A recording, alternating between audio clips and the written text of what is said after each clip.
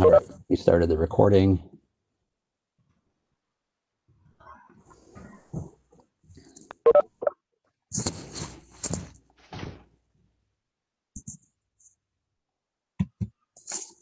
All right, so by my clock, it's 1300 hours coordinated universal time. Time for the meeting to start.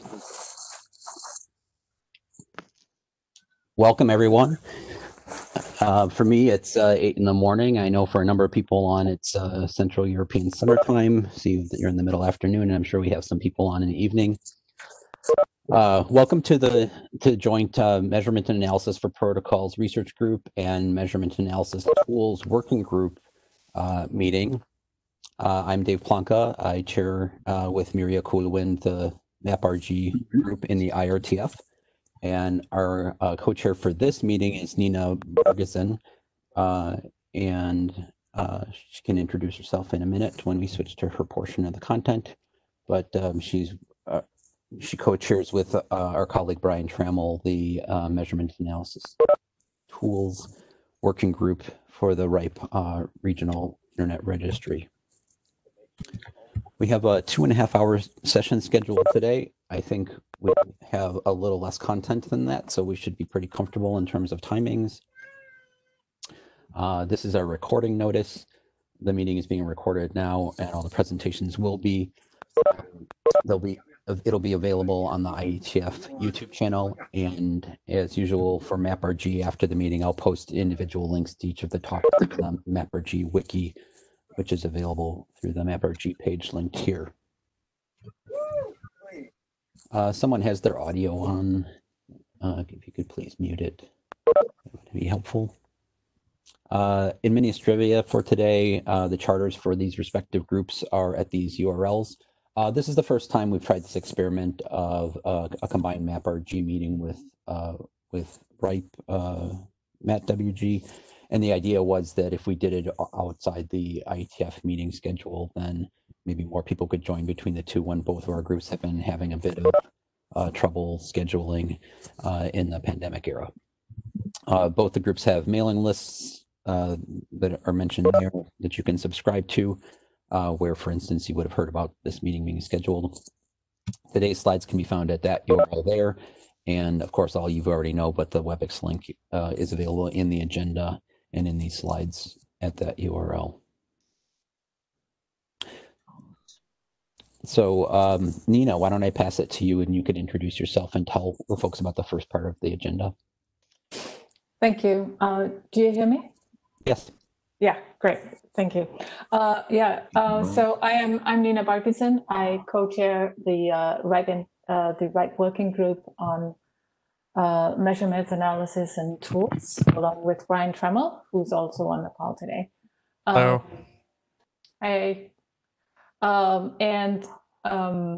Today we're going to talk about. So basically, the working group mostly focuses on measurements and on tooling, and a lot of the time we also focus on RIPE Atlas system.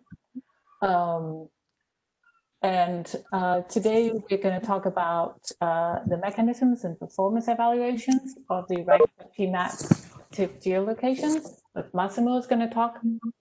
And then we will have some measurements about what happened under the pandemic that we're still running through. But so far, and we have Vesna and Lai is going to give us their observations on that. We also thought that we would have a tools update from the RIPE NCC. People, please be mindful of muting their microphones. Thank you.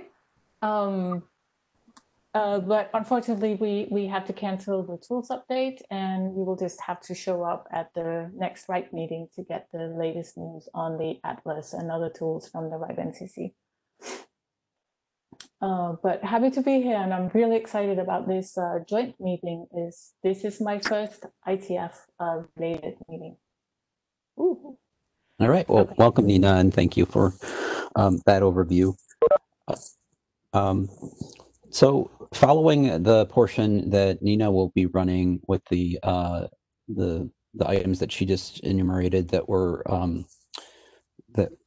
organized by Matt, we'll switch to the MAPRG meeting proper, and MAPRG is in the IRTF, and so we have an intellectual property rights statement that binds you to, as a presenter, if you have intellectual property regarding it, you should disclose that, just the canned portion. So this will be an official MAPRG meeting as well.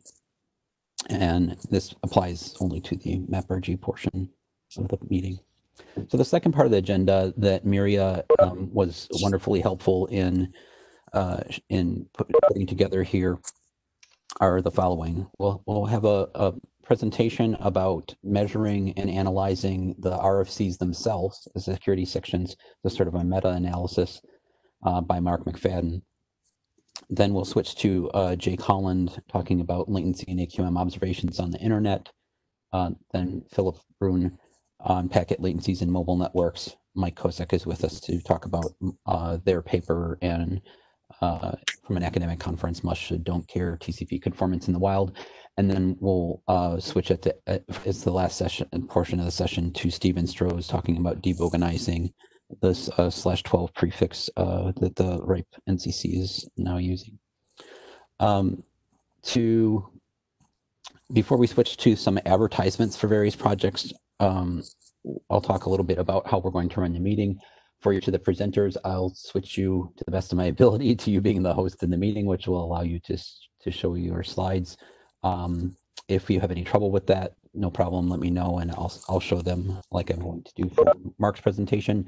For those participants that have questions, please use the chat icon, which usually shows as a round circle on your WebEx window, and you can chat to everyone. Just type +Q, and that will create a queue of people that we will invite you to ask a question by unmuting yourself and doing so. If you'd rather the chairs ask it or someone else ask it on your behalf, just type the question in that chat box to everyone so that we can see it. And we'll have some time between each of the presentations to visit those questions there.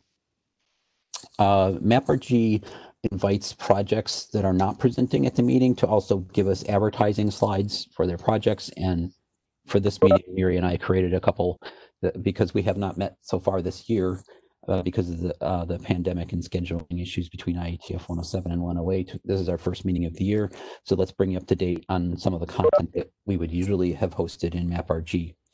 IMC, one of the preeminent measurement conferences, took place last year in October, and PAM 2020 in March of this year, and that's on either side of the beginning of the pandemic and lockdowns for most of us. So what we want to do is remind you here of a couple of papers. For instance, Giovanni offered these as potential papers to present here, but we decided not to because they'd been presented at MAT meetings prior. But the IMC content is up with the links to the papers and to videos.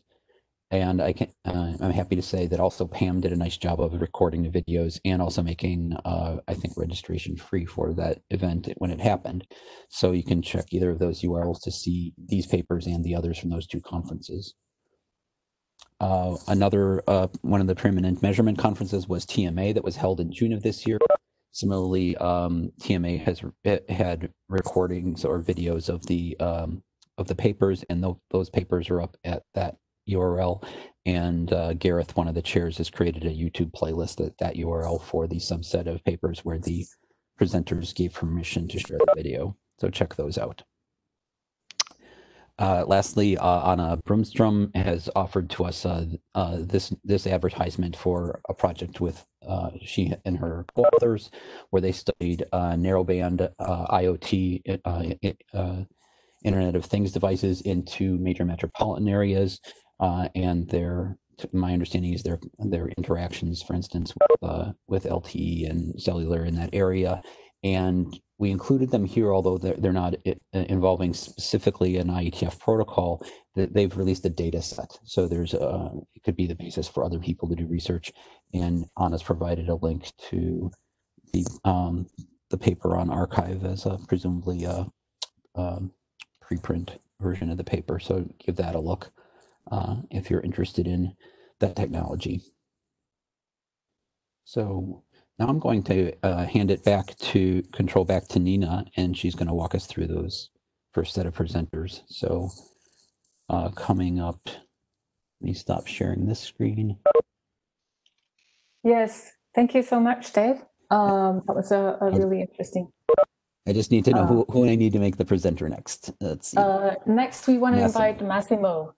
So if you can make Massimo the co-host, and we would like him to share his screen and give his presentation. Yes. Okay, Massimo, you should be the presenter now. Perfect. Thank you very much. So are you able to see my slides? Yes. Perfect. So hello, everybody. So my name is Massimo Candela. I'm a senior software engineer at NTT. First of all, I would like to thank the organizers of this event because I personally really missed the MAT working group at the last RIPE meeting. So I'm really happy that we could do it here. So the presentation here today, I will show you a mechanism behind this service called RIPE IP Map, and also I will show you a performance evaluation we did it together with the colleagues from CADA. This is a paper that appeared in the issue of April 2020 of Computer Communication Review.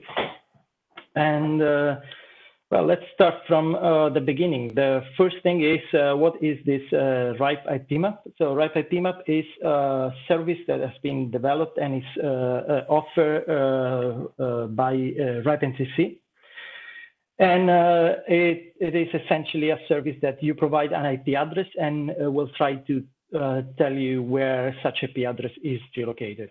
And so a bit of history behind this service. The first attempt to tackle the geolocation topic was presented in 2013 by Emil. And essentially introduced the Open IP Map platform, where you can use crowdsourced data to improve IP geolocation. And in 2017, in another RIPE meeting, I introduced instead RIPE IP Map, which is the idea behind that is a system that has the possibility to run various geolocation approaches and offer this platform to people that they want to provide a new geolocation system. So each geolocation approach runs in an isolated fashion in something called geolocation engine that you can see in this chart at the bottom. And they produce some sort of geolocation in a unified output format, and after they pass through a reducer step, and the final answer is computed for the user. So each geolocation engine can do some stuff, and for example, one of these is the crowdsourced data, and another one can do active geolocation. And in particular, we are interested in one of the engines doing active geolocation. And in this presentation, we will study the single radius engine. So a bit more of information. I developed the single radius engine while I was a RIPE NCC and not anymore RIPE NCC staff, but we got some feedback that the system it works, and there is also a paper that reports on a country accuracy of 99.58 for their use case. But we needed a formal study dedicated to in particular to single radius, and in particular also to city level geolocation, and also the mechanism behind was not for single was not formally described anywhere. So at some point, CADA decides to study single radius, and the guy that you see here in the picture is Ben, that he presented at RACI first preliminary results. The study was black box, so at some point they decided to call me and on board of the team to essentially provide more insight on how is working behind the scene, the system. That's how I'm involved in this research project.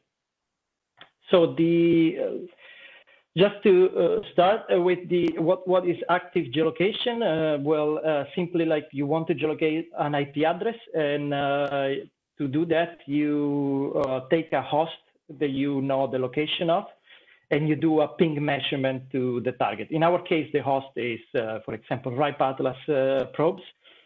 And after you do a ping measurement, you know the latency, you get the latency, you transform it in a distance with a coefficient factor usually expressed in kilometers per millisecond. We will see it better later. And what you know is that the target IP is going to be around a specific area around your source of the measurement. So like in this case, the circle. So single radius also, as the name says, does exactly this, plus some additional steps. So the first thing is there is an initial selection of the probes. This is an important step because a lot of methodologies, a lot of models describe, they assume the possibility to select all the probes possible, but maybe are based on platforms that they have a couple of hundred probes, or anyway, they are developed not as a production service. And the main issue you have is that you cannot really select in a serious platform like Ripe Atlas, you cannot select like 10,000 probes for geolocating one single IP because you will do essentially a DDoS every time. You would trigger a lot of ICMP rate limiting. You would just also stress the platform itself. So there is an initial step that we will see for the selection. After you have the probes, you do the ping measurements to the target. You select, at least single radius does that. You select the closest, the fastest of this ping measurement. And it has to be also the round trip time below 10 milliseconds. We will also see a bit better what this threshold is.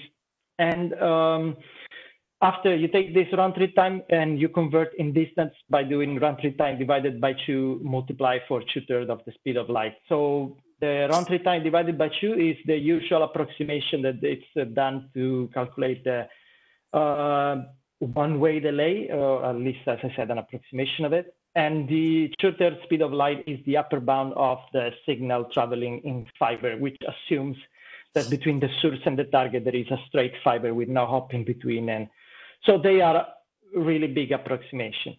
The last step is that single radius does, tries to bring a bit more accuracy to the process, is to select inside that circle, inside that area, 100 cities, if there are at least 100, and it ranks them based on distance from the source, number of facilities, and population, because the main goal of Ripe IP map is to geolocate infrastructure. So these parameters, they kind of give an indication of how much internet infrastructure there is in such cities.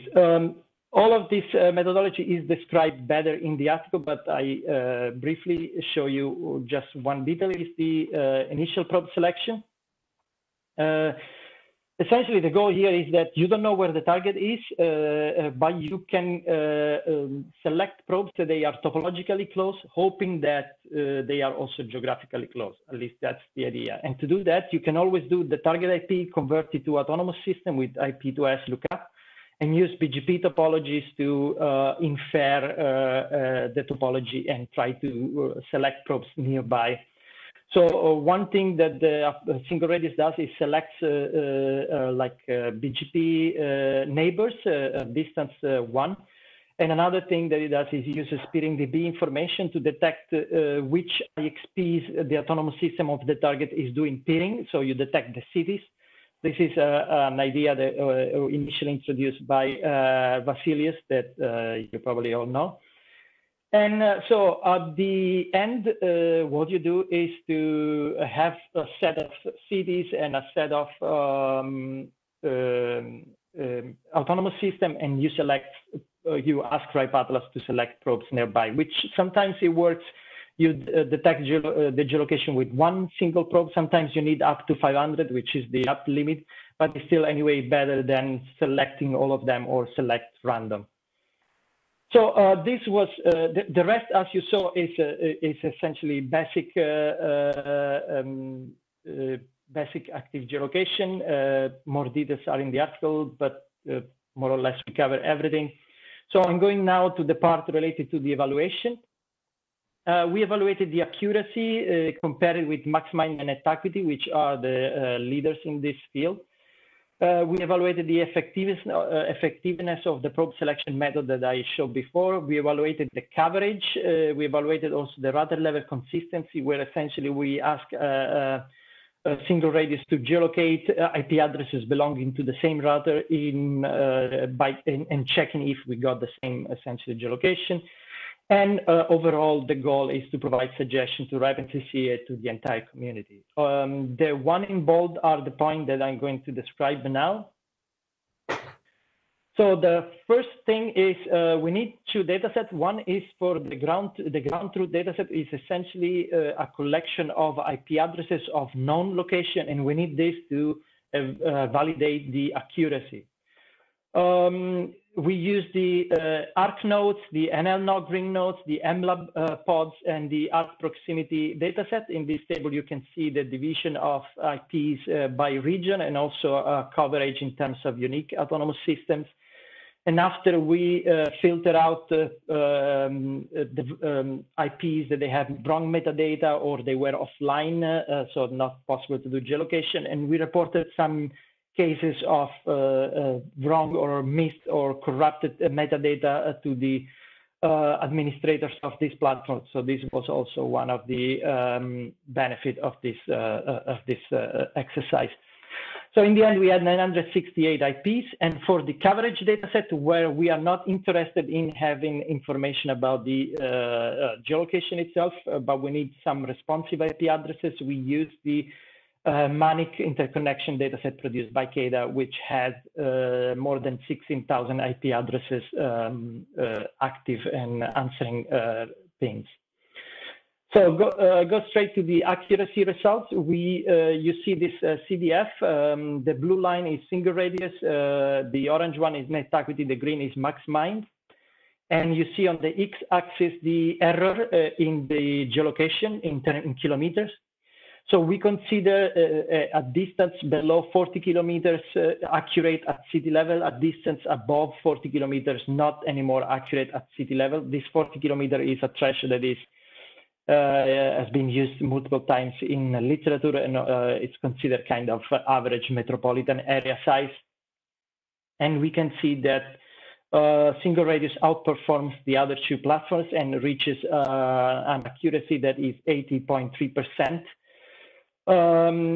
But the comparison is not yet finished, because if we compare the median 75th percentile and the 95th percentile of the three platforms, we see that, for example, for single radius is 6, 26, and 344 kilometers of error, while for net acuity is 10, 80, and almost 3,000, and for max mine is 17, 278, and almost 3,000 also. So single radius, even when produce an answer that has an error above the 40 kilometers, so not anymore accurate at city level for our parameter, produces anyway an error that is considerably much smaller, like 300 kilometers compared to almost 3,000. But the problem, okay, before to go to the 10 milliseconds threshold that we said before, we analyzed how it would change, because the threshold is essentially used in various works, and the idea behind it is that if you have active measurement above 10 milliseconds, the kilometers are so much that it's not even worth to try to give a guessing of the geolocation. That's the idea. But we try to investigate what would happen if we would use geolocation different threshold, like from 1 to 10 milliseconds. And in particular here, I show the picture with 2 milliseconds, we have the 95th percentile of city level accuracy. Of course, now the main problem of active geolocation compared to the other systems is that there is only a finite amount of answer you can give. So active geolocation usually is not so good in terms of coverage compared to the other platform, because the other platform can essentially provide an answer, whatever it is, to whatever question you have. But with active geolocation, only some IPs are reachable, or only some IPs are inside a certain boundaries of distance. So we use the MANIC dataset to geolocate, and we find an answer for 78.5% of the 16,000 IPs that were there. And so this is actually a good result in terms of numbers. And we also went to analyze, like we did before, what would happen if we would make it more accurate. So if we would change that threshold. So if you reduce the threshold from 10 to 5 milliseconds, we drop the coverage to 51.1%. But if we go to 2 milliseconds, where we would have a 95th percentile accuracy at city level, we have a coverage of only 24. So you do your math if it's, you can do your tuning if it's convenient for you or not. In my opinion, you basically drop, you increase a 15% accuracy, but you lose a 55% coverage. So I'm not sure how much it is worth in our case. So this is basically the only part that I want to show for today. But before to close, I want to just give some words about, I think it's always important to realize. Yeah, it's always important to realize that every analysis that you do related to platforms like the one that we saw before and related also to geolocation of hosts, they have an intrinsic bias induced by the fact that the internet infrastructure is not distributed equally in the world. So in our research, we do also drill down for various regions, and we try to split the various results.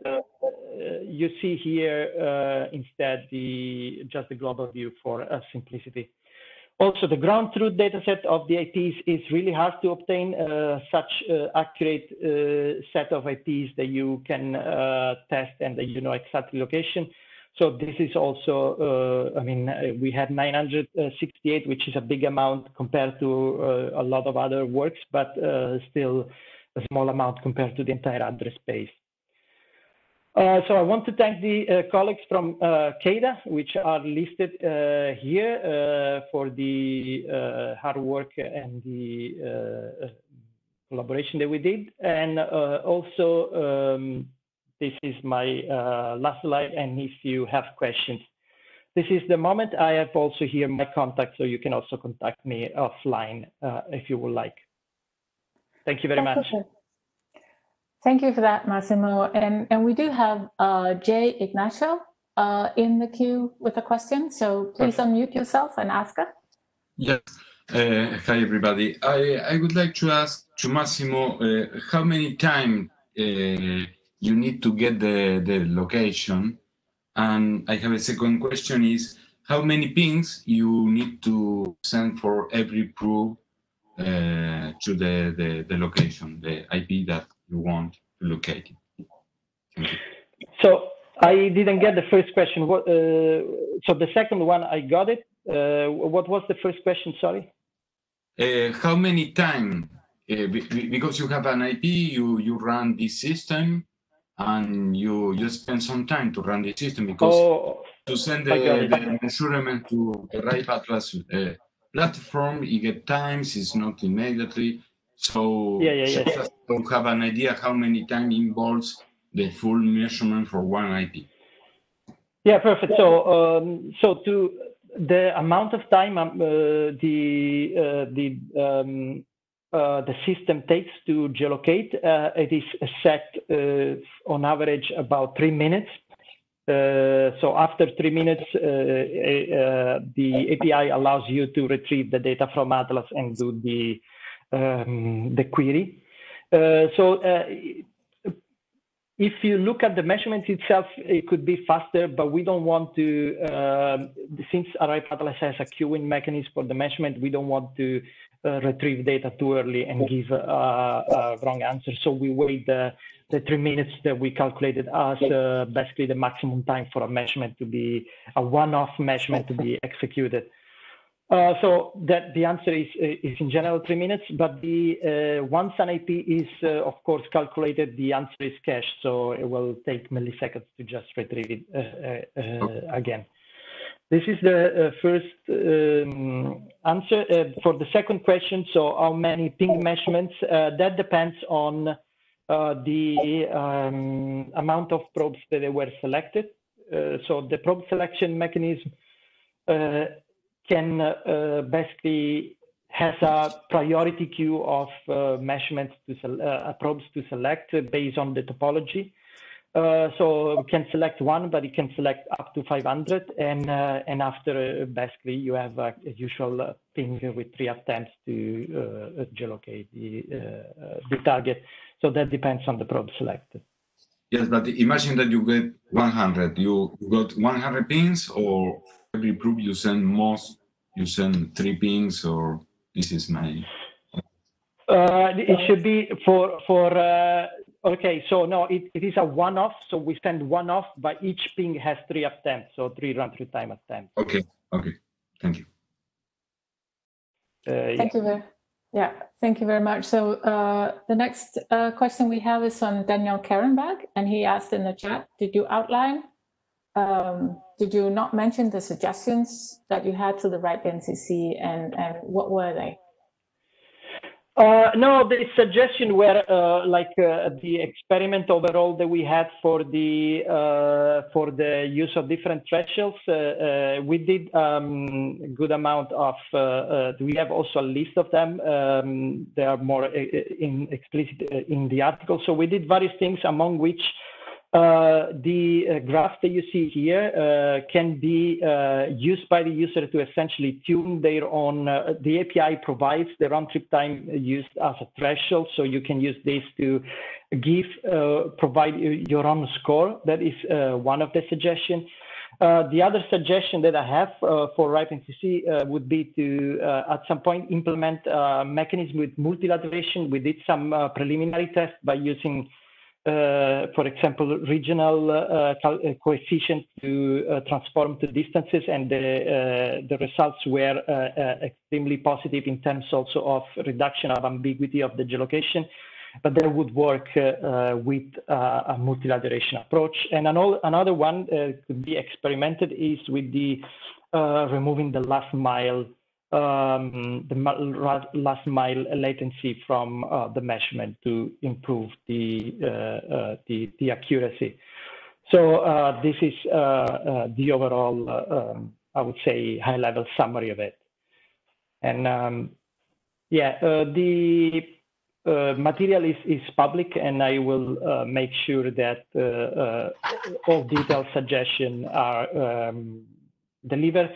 By the way, this research ended up also with some patches that we did to the IPMAP source code itself, so after the analysis. Great, thank you so much, Massimo. That was really interesting. If you please stop sharing your screen. So thank you very much. Stop sharing. Excellent, thank you. And then we would like to invite Vesna to share your screen and do your presentation about the observations during the pandemic. And okay, and I just switched Vesna to be the presenter, so she should be able to do that now. Excellent, thank you.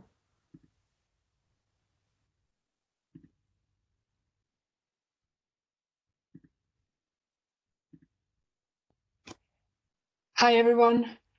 My name is Vesna. I'm from the RIPE NCC. I'm a community builder, and I am giving this presentation on behalf of my colleagues, mainly Emil Aben, who couldn't be here, but these are his slides mostly.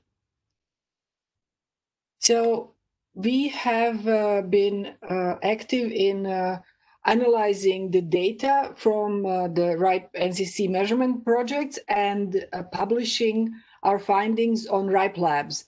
We have a collection on /COVID-19, and you can find all these results that I'm going to talk about there. So from the beginning, other operators also contributed to this and also published some of their findings on RIPE Labs.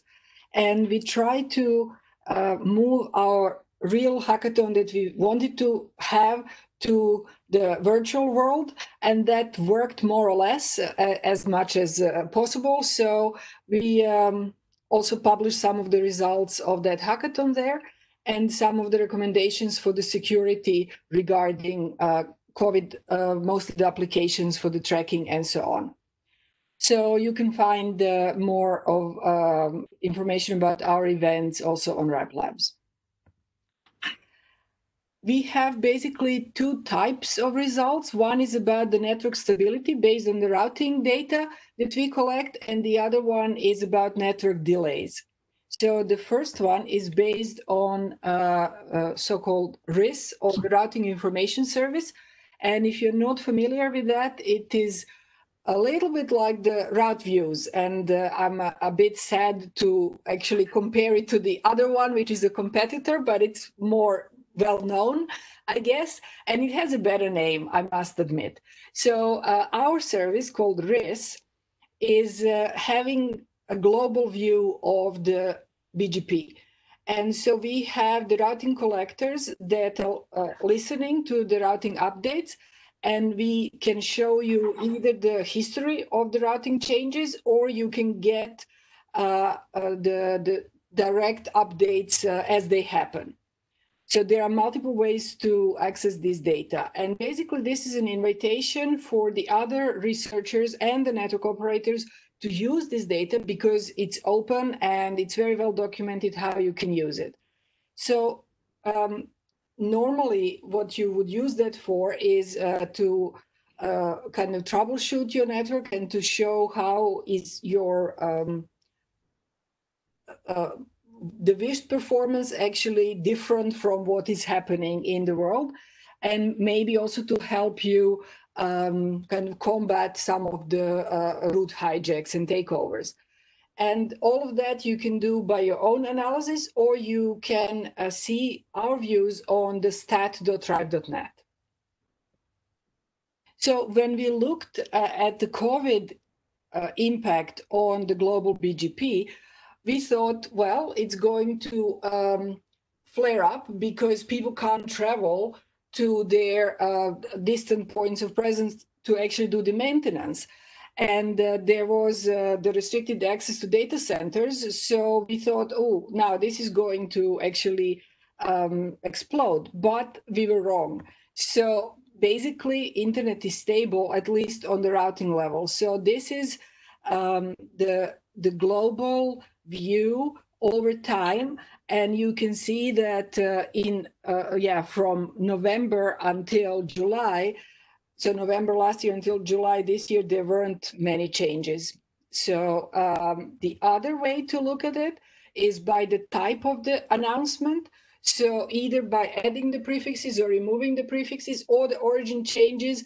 Again, there were some flares, but it was nothing systematic, and actually it didn't coincide too much with the lockdowns per country or anything, because you could see that in December previous years, actually there were similar events. So our conclusions are that the pandemic didn't impact the internet on the global routing table level.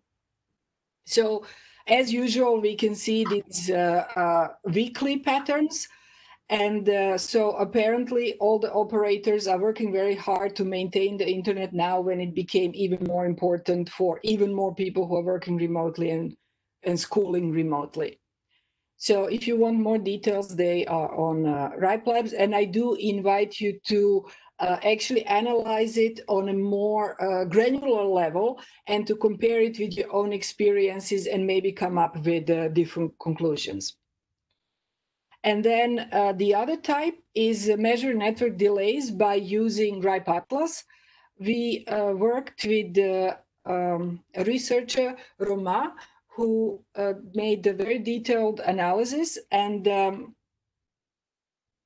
then he published that again on RIPE Labs. So this one actually is how can I call it, like a dashboard where you can choose a country, and then we have pre-coded some dates of the very clear lockdown times per country, and then looked at the month before and at that time the month after the lockdown to compare. But now you can also get the latest data. And so this is just a very quick overview per country. And again, you can put your own country when analyzing data in your own way, or a different time period. And so per country, we also show per a specific provider what were the changes in latency. This is based on the RIPE Atlas data, so the pings, the ping measurements. And so this is the RTT that you can see here. And again, there are some spikes for some providers, but for us looking from a distance, we couldn't really see a very clear reason why something would happen, but the people from a specific country probably can actually analyze it more related to their political situation or the lockdown details and so on. And so the other example is a little bit more busy when you just look at it as a picture, as an illustration. And so there are much clearer differences from before the lockdown, during, and what is the situation now when the providers have actually increased maybe their capacity or found a way to deal with the increased load. So there are conclusions to be drawn here, but we didn't go into the very specific details ourselves. This is more to show what is possible and to give like a very quick overview per country. How does RIPE Atlas see the networks and how they are impacted with the heightened usage? So the good news is internet is doing fine. And if you would like to explore it yourself, here are the links to the interface and to the projects that I mentioned. So this is something that I added since I've sent the slides. This is not in the slides that I uploaded, so pay very close attention. We also opened some weeks ago a community projects fund call for suggestions. So RIPE NCC is decided some years ago to start funding the projects that are for the good of the internet. So the main criteria is that they are based on the open source and the open data. And so the projects that contribute to the resilience or sustainability of the internet can receive money. And we have already highlighted some of the winners from the previous project fund on the RIPE Labs. And for this year, you still have a few days, few weeks to apply. So please approach your communities and spread the news, because we would like to support the existing projects or the new ideas that work on the good of the internet. Contact us if you have any questions. There are my email addresses, Emil's, and a lot of Twitter details and RIPE Labs. Thank you very much. Thank you so much, Meshna. And we have a couple of questions. So first, I'd like to invite Jay Ignacio again. Please make sure. Yeah. Yes, hi. Thank you. Thanks for the presentation. I have been doing also measurements in Latin America using RIPE Atlas. Here the problem is we have a few groups among 400 spread in Latin America. Some countries have very few and so on.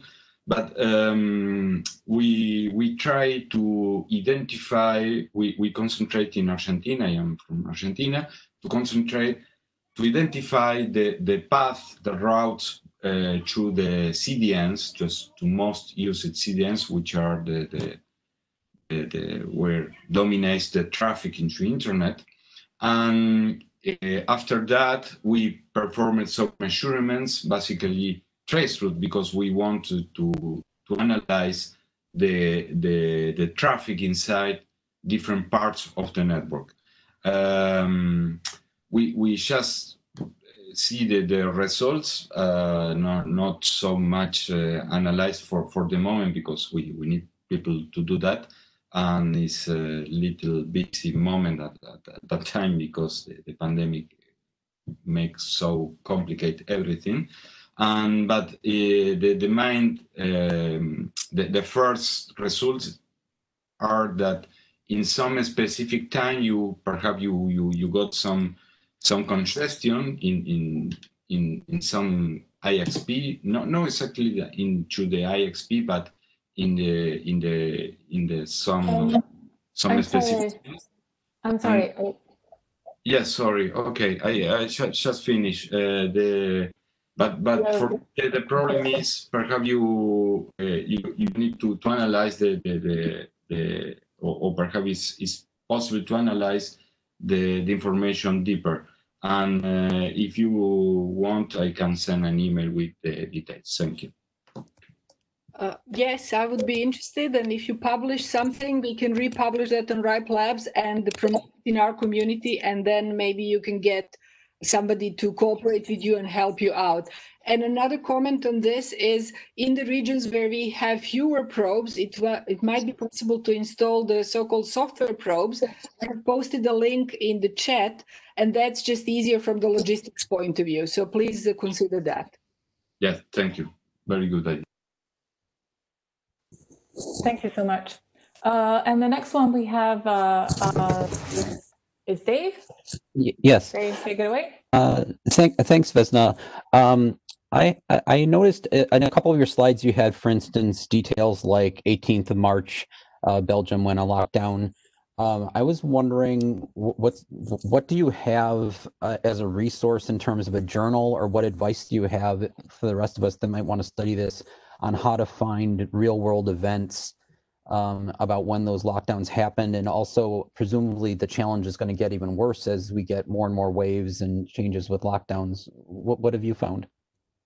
Yes, so this was the first attempt to work on this, and it was quite early in the and when we were hopeful that there will be one lockdown, one date per country, and then later on we realized like, oh, that was not so obvious. So the first thing is that we actually consulted the Wikipedia page, which lists per country when was the lockdown date, like a third-party neutral resource. And then currently there is an idea, or at least this is my wish, to change this to make it into a monthly report, so that we just look at a fixed date in a month per country, and then we can see what the changes are regardless of the actual lockdown date, because it's going to become fuzzy anyway with the new lockdowns and the second waves and N+1 waves. I see. And the Wikipedia page was specifically about the overall COVID-19 pandemic? Yes, it is listed in that article by Romain, where we have looked up the dates, but he had to actually hard code those dates per country, and that's a lot of manual work. So I think if we were to automate this to the next level, it should just be easier than that. Okay, thank you. Unless somebody has a better idea, so we can work on this later on online, but not on this WebEx. Right. Great. Thank you so much. Thank you, Vesna. That was really cool. Next, I'd like to invite Lai. Lai, I hope that's the correct pronunciation of your name. Hi. Lai, thank you very much. Give me a minute to make Lai the presenter, and there you are. Okay, you should be ready. You're a presenter now, and you can share your slides. Great. And we can see them? Yes. Okay, great. So hi, my name is Lai Olsen. I'm the project director of Measurement Lab. Thanks for having us. Similar to Vesna, I'm here to just share the fact that our data exists and give an overview of how it's generated so that researchers here can take it and run with it. So talking about what is MLab, just to speak briefly about the goals of our project. Some of you may be already familiar, so apologies if so, but for those of you who haven't been introduced, our mission is to measure the internet, save the data, and make it universally accessible and useful. I am preaching to the choir that there are many ways to do this, and by no means do we claim to do all of them, but we do focus on principles of openness and transparency. So all of our data is open and free to access, and I'll talk more about how that works. I always think it's useful to, when talking about Measurement Lab as a project, to think about the problems that it was trying to solve. The project was started in 2008, so it's been around for 12 years. And it was responding to a widely reported problem of not having access to commercially maintained servers that were widely deployed enough with ample connectivity to support the kind of experiments that internet researchers wanted to perform. And then another issue that it's trying to solve is the issue of big data sets and being able to share the data that these experiments are producing. So these are the two kind of problem sets that the project set out to solve. And then if you fast forward 12 years, we have a platform that I'll talk more about, a pipeline that archives all of the data that the platform, that the experiments generate, and then the data itself that we make publicly available. We also maintain a suite of tools that are focused on community-based data collection. And we, of course, also try and foster a community, much like RIPE, to get researchers involved in using our data. Our team is based at Code for Science and Society, which is an open data and open science fiscal sponsor. We also have Google as a core contributor, and one of the things they do to contribute is they donate the time of a team of software engineers. So our team is made up of 2 organizations of core contributors. So getting into the nitty-gritty of how the platform works, just to give a sense, currently we host about 500 or so servers in 60 plus metro areas and off-net service providers. And for us, off-net we define as tier 1 data centers where they're serving more content than people, so essentially outside of access networks. On these servers, we host measurement services, and they're basically the server-side code. Then clients are developed to run tests against them. So we see this as measuring the inter part of the internet, going past the eyeball network, so to speak, and having the clients test against servers that are within the backbone. Anyone can develop clients, so the server-side experiments are mostly written by academic researchers and approved by our experiment review committee, but anyone can write the client-side code. One example is the UNI application runs an NDT test, and we'll talk more about NDT. The Google search client as well is one of the integrators. So if you Google how fast is my internet, we are what pops up. Or in the NDT test that is hosted on MLab is what pops up. By nature of NDT being on the project the longest, we have the most data for that test or for that measurement service. And so often when you hear about MLab data, we're actually probably talking about NDT data. And for that reason, I'll talk about that a little bit more.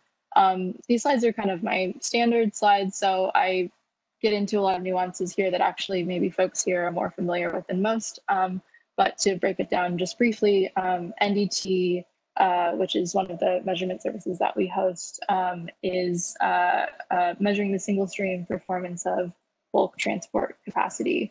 Bulk transport capacity is trying to look at the reliability or the ability to deliver packets reliably across that link. Just have some notes here about how often this term is conflated with link capacity. I feel like this is the audience that understands the difference, but suffice to say, often both are conflated with speed. And so it's often thought of as a speed test. It's also measuring the single stream performance as a way to effectively measure the baseline of the bulk stream, or sorry, the bulk transport capacity. And put these together and you get NDT. And so a question that we often get from kind of end users is, why is my speed test different than other speed tests? And it's just an overview of what NDT specifically is trying to measure. And then in combination with our off-net platform, that's giving you a vantage point outside of the access network. This is these are the characteristics of the MLab data set, or more specifically the NDT data set. One thing to note is that NDT7, which we're actually in the process of migrating the majority of our clients to, supports BBR, so has a better ability to model the network that it's basing its congestion control off of. It also runs over TLS and uses modern WebSockets, and actually today we're releasing a blog post talking about the comparisons between NDT7 and NDT5, our previous protocol. And there's some links there too if you're wanting to know more about either BBR or NDT7. You can also run your own NDT server, just as a side note, if that's interesting to anyone. This is the same thing that we run on our CoffNet platform. You can run that same server-side code on any machine that uses Docker. These are more slides about our other measurement services that I encourage you to look at in the slides that I uploaded. But the main thing that I wanted to get at, if there's like one thing that I can communicate today, is that there is a ton of this data, and it has been being collected all through the pandemic and longer, for 12 years to be specific. And as of today, about 3 million new NDT measurements are added per day or produced per day. And as of 2020, we're close to 2 billion rows of NDT rows in our NDT table.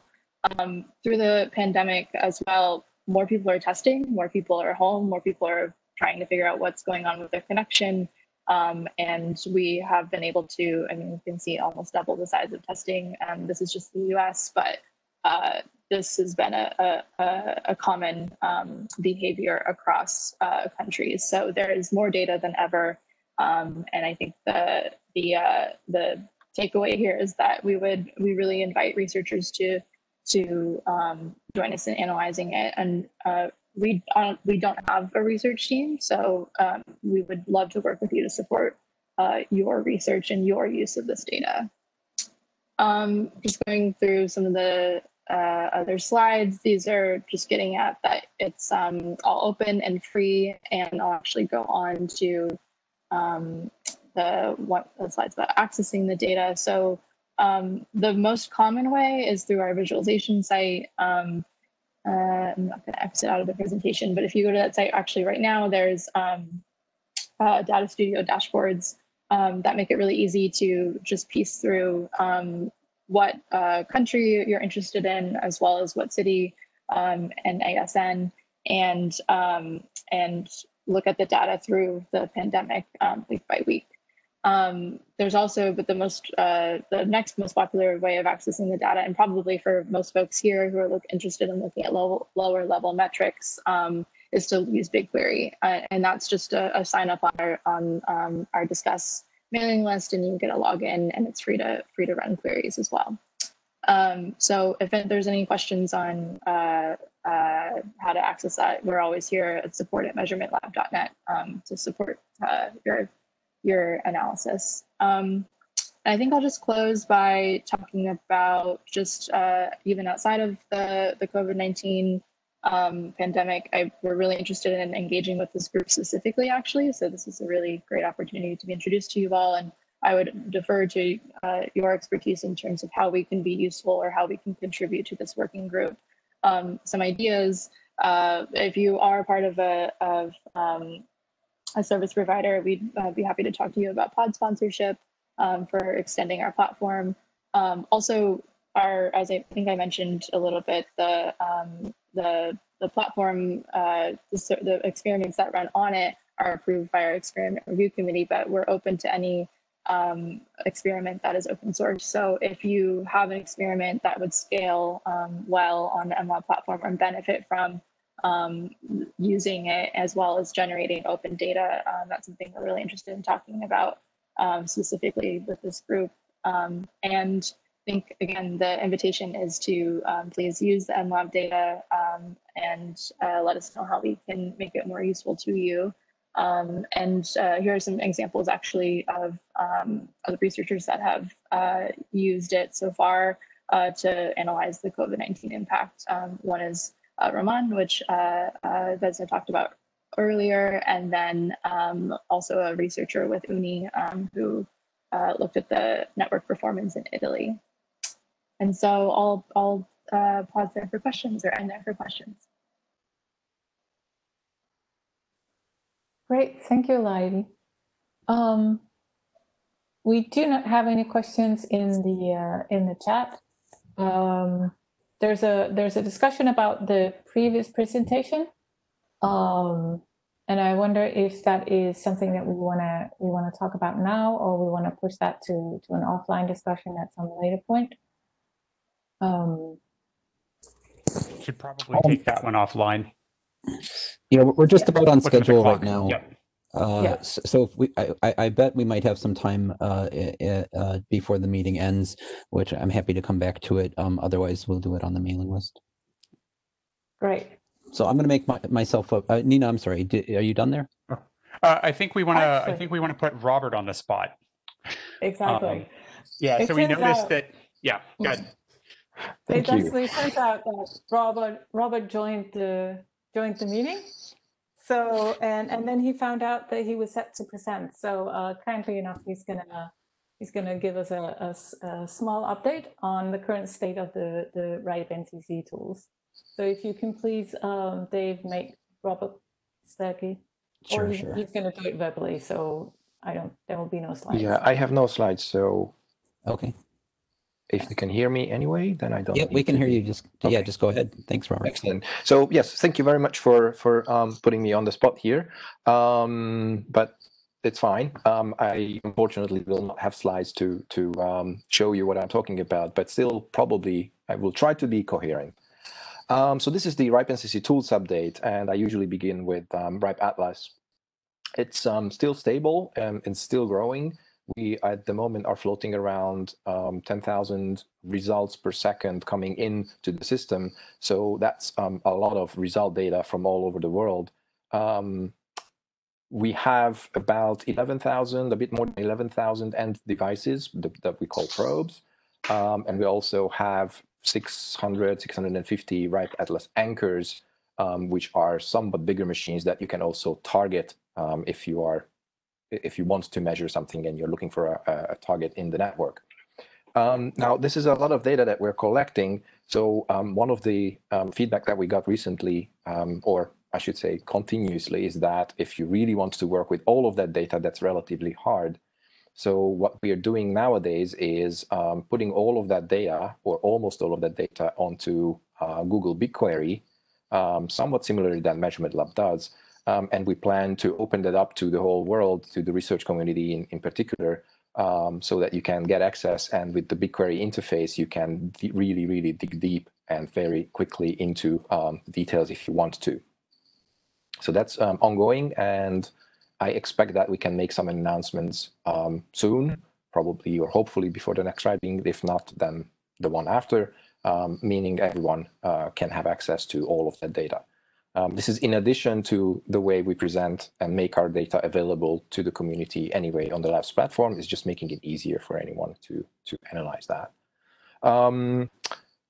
As you may have heard from Vesna, we're working on what we call software probes. So these are basically software packages that you can deploy anywhere you want on your home router or your web server or your any kind of server that basically acts as a RIPE Atlas probe. It does exactly the same thing, except that you don't need to deploy the hardware itself. So in some situations, especially if hardware is difficult to ship to a target, this can come really handy. So Vesna posted the link, but it's relatively easy to find anyway. If you want to jump on, you can do this. We're still supporting the hardware probes, and we don't have any plans currently to stop supporting them. So don't worry, if you want to have a hardware probe, you can still apply for one and you will eventually get one. We are working on improving the actual measurement software. There are some new measurements coming up, and we're trying to improve the existing measurements. So it has been pointed out to us, for example, that the trace route measurements could be more efficient, which is on the agenda for us now. The VM anchors are still growing. We're doing some lifecycle replacements. As you can imagine, if you deploy a hardware every now and then, you have to refresh that. And these are rack-mounted PCs, so every now and then that needs to be done. Somewhat interestingly, 10 years of RIPE Atlas is coming up. It's surprising even to me that we've been doing this for 10 years, but it's almost 10 years now.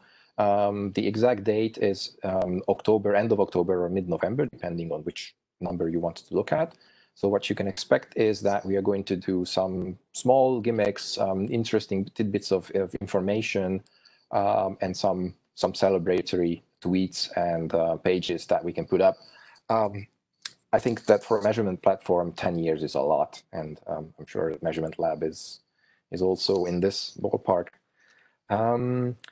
And also, if for this event you would like to appear and show us what you did with RIPE Atlas, so if you have something like a testimonial that you think is worth sharing with others, then please reach out to us on the usual channels, and we'll try to include you in the information that we will put out.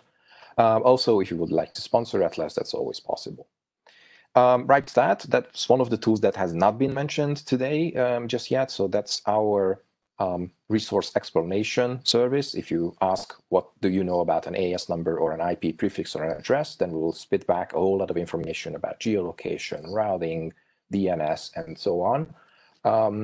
This service receives more than 100 million queries a day, all of which require some number crunching on our end. So that's a challenge to keep up, but the team is luckily very agile on that one. So they are really trying to do their best to do this. The user interface will be revamped probably still this year, maybe early next year. So we will have something that's nicer and works better on the mobile platforms, which more and more people ask. So if you want to know something about an IP address on the road, you can do that very quickly. IP map, that has been mentioned both by Massimo and I think also by Vesna. Indeed, we're still working on that. And as Massimo mentioned, the system's point is to provide infrastructure geolocation information by combining multiple inputs to such a question, which we call engines. So the engines work independently. They make their own decisions about what they think that particular IP address is, and then the system presents a unified output of that. The engine that Massimo described is one of those, but we're still working on more of those to make it more useful for people. RIS has been mentioned by Vesna as well, so that's our routing information service. There is some internal thinking about what's next for RIS, and we really want to cooperate with people who actually want to cooperate with RIS as well. So both in terms of peering with RIS, providing data to the system, but also running route collectors if you're so inclined. That's one of the features that we would like to explore a bit more. One of the features that I would like to mention here is which is RIS Live, which is basically the streaming access to the RIS data set, which is real-time access to the data that we have.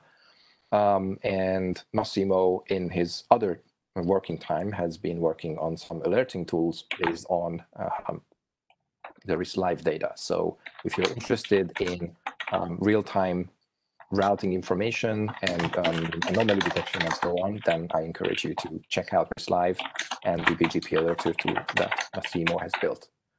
And in other news, we have an arm that does research within the RIPE NCC. Vesna mentioned a couple of examples, and one more is coming up at the end of this session. So that's measuring about 2A10/12 in the IPv6 space. But in general, if you want to be up to date about what kind of interesting information we found or are looking at, you can always just look at RIPE Labs, and we will publish most or all of our researches there. So I'm hoping that I was more or less coherent and you could follow. And if you have any questions, then by all means, contact us right here, right now, or on the usual channels. Thank you. Thank you so much, Robert. That was incredible on the spot like that. Well done. We should surprise you more often. That was a great tools update. Thanks. Please don't. Great. And this was actually the end of the RIPE MAT working group part of the program. So I'm going to hand over to Dave, who will take you through the next part of the session today.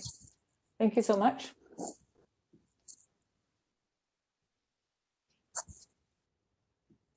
All right, can you hear me? No. Yes. Oh, you can. Okay, good. Thanks for joining us during your holiday, Robert. I think I take better holidays than you.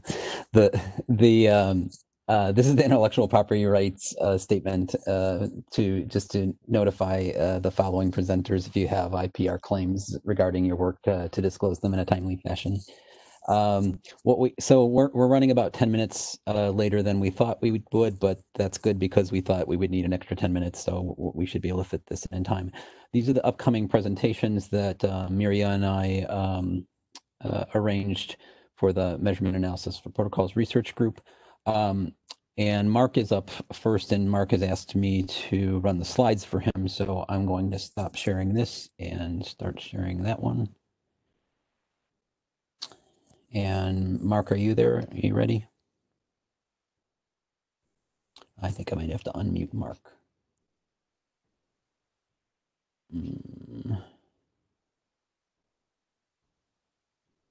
All right. Oh, no, I still see Mark is muted. There we go. And share, want preview, this guy. To view. All right. Take it away, Mark. We can't hear you. Can't hear you, Mark.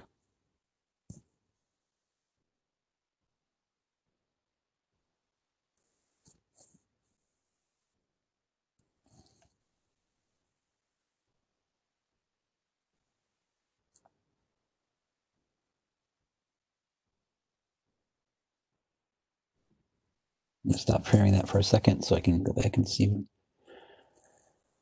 Mark, you're shown as unmuted in the participants list for me. Unmuted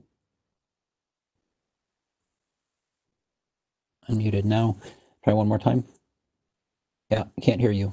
Why don't you try disconnecting and reconnecting to the WebEx, and we'll switch to I think the next presentation in the meantime and come back to you. Does that make sense? I think he said okay. So let's see who. So who do we have up next? I think it's Jake. Jake, are you ready to go? Yep, I can go. Okay, let me make you the presenter. Hold on a sec.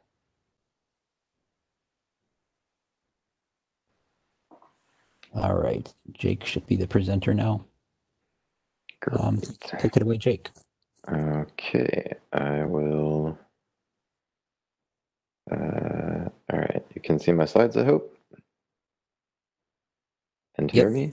Yep, we can see it. Great. Hi, I'm Jake Holland. I work for Akamai. I'll be talking about some observations about latency and AQM that I started in about February. I'll go over a little bit of the background and goals behind what I was aiming for here. A couple of somewhat tentative conclusions that I have from the observations I've made, and just give a little pitch for, I'm mostly looking for a collaborator here, because I'm probably not going to do a whole lot more with this unless there's interest. But I think that just because it's not very actionable for us from where we're sitting as Akamai, but I think there's some worthwhile stuff in this data that could bear some improved analysis if anybody can be enticed into hooking up with me.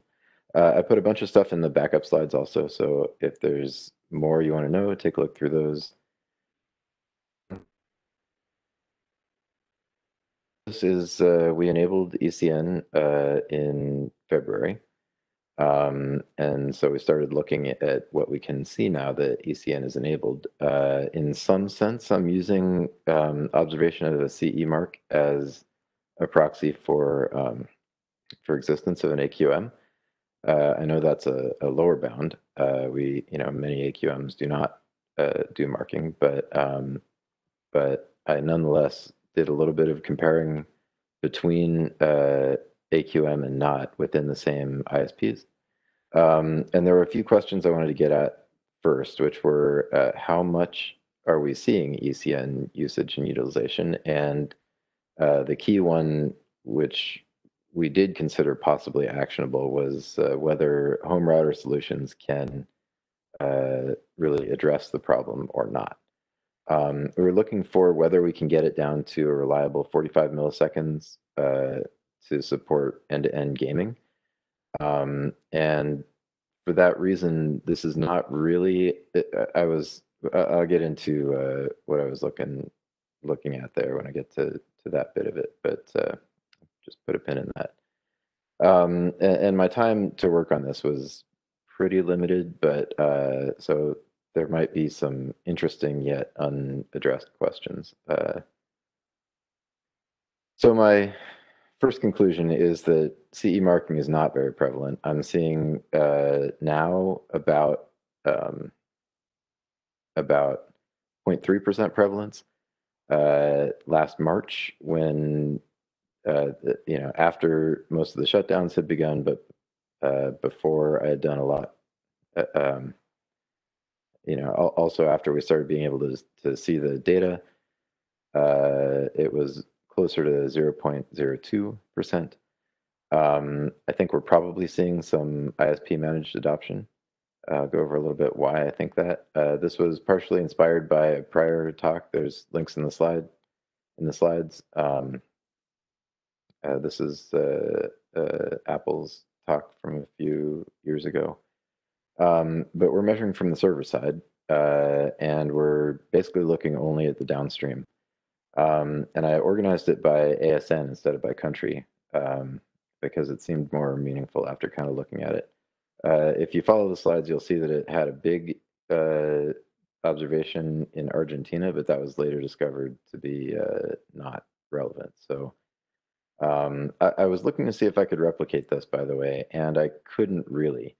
And I think part of this is because we're getting a different view on the marking, because when you're the client trying to download something, then when you get a better chance to see if there was any congestion ever to that client than we do from the server side, because we only will see congestion some of the time, especially if we are not actually inducing congestion, which often we don't. So here's a chart. What we're looking at here is the proportion of the clients that ever asked for ECN that actually saw CE marks, and sorted by ASN. And then the size of the ASN corresponds to the size of the data point. So this is just the top 35 or so ASNs, and you can see that it drops off quite quickly. There's a few ASNs that seem to have deployed something clearly managed by the ASNs that are sort of up in the, or by the ISP that's, up in the 80, 90 percentile percent of clients who ask for ECN do sometimes see marks during a day. But it drops off pretty quickly. There's a sort of middle ground here. So, here at 3% or so, it's still quite a bit, 10 times higher than the global typical count.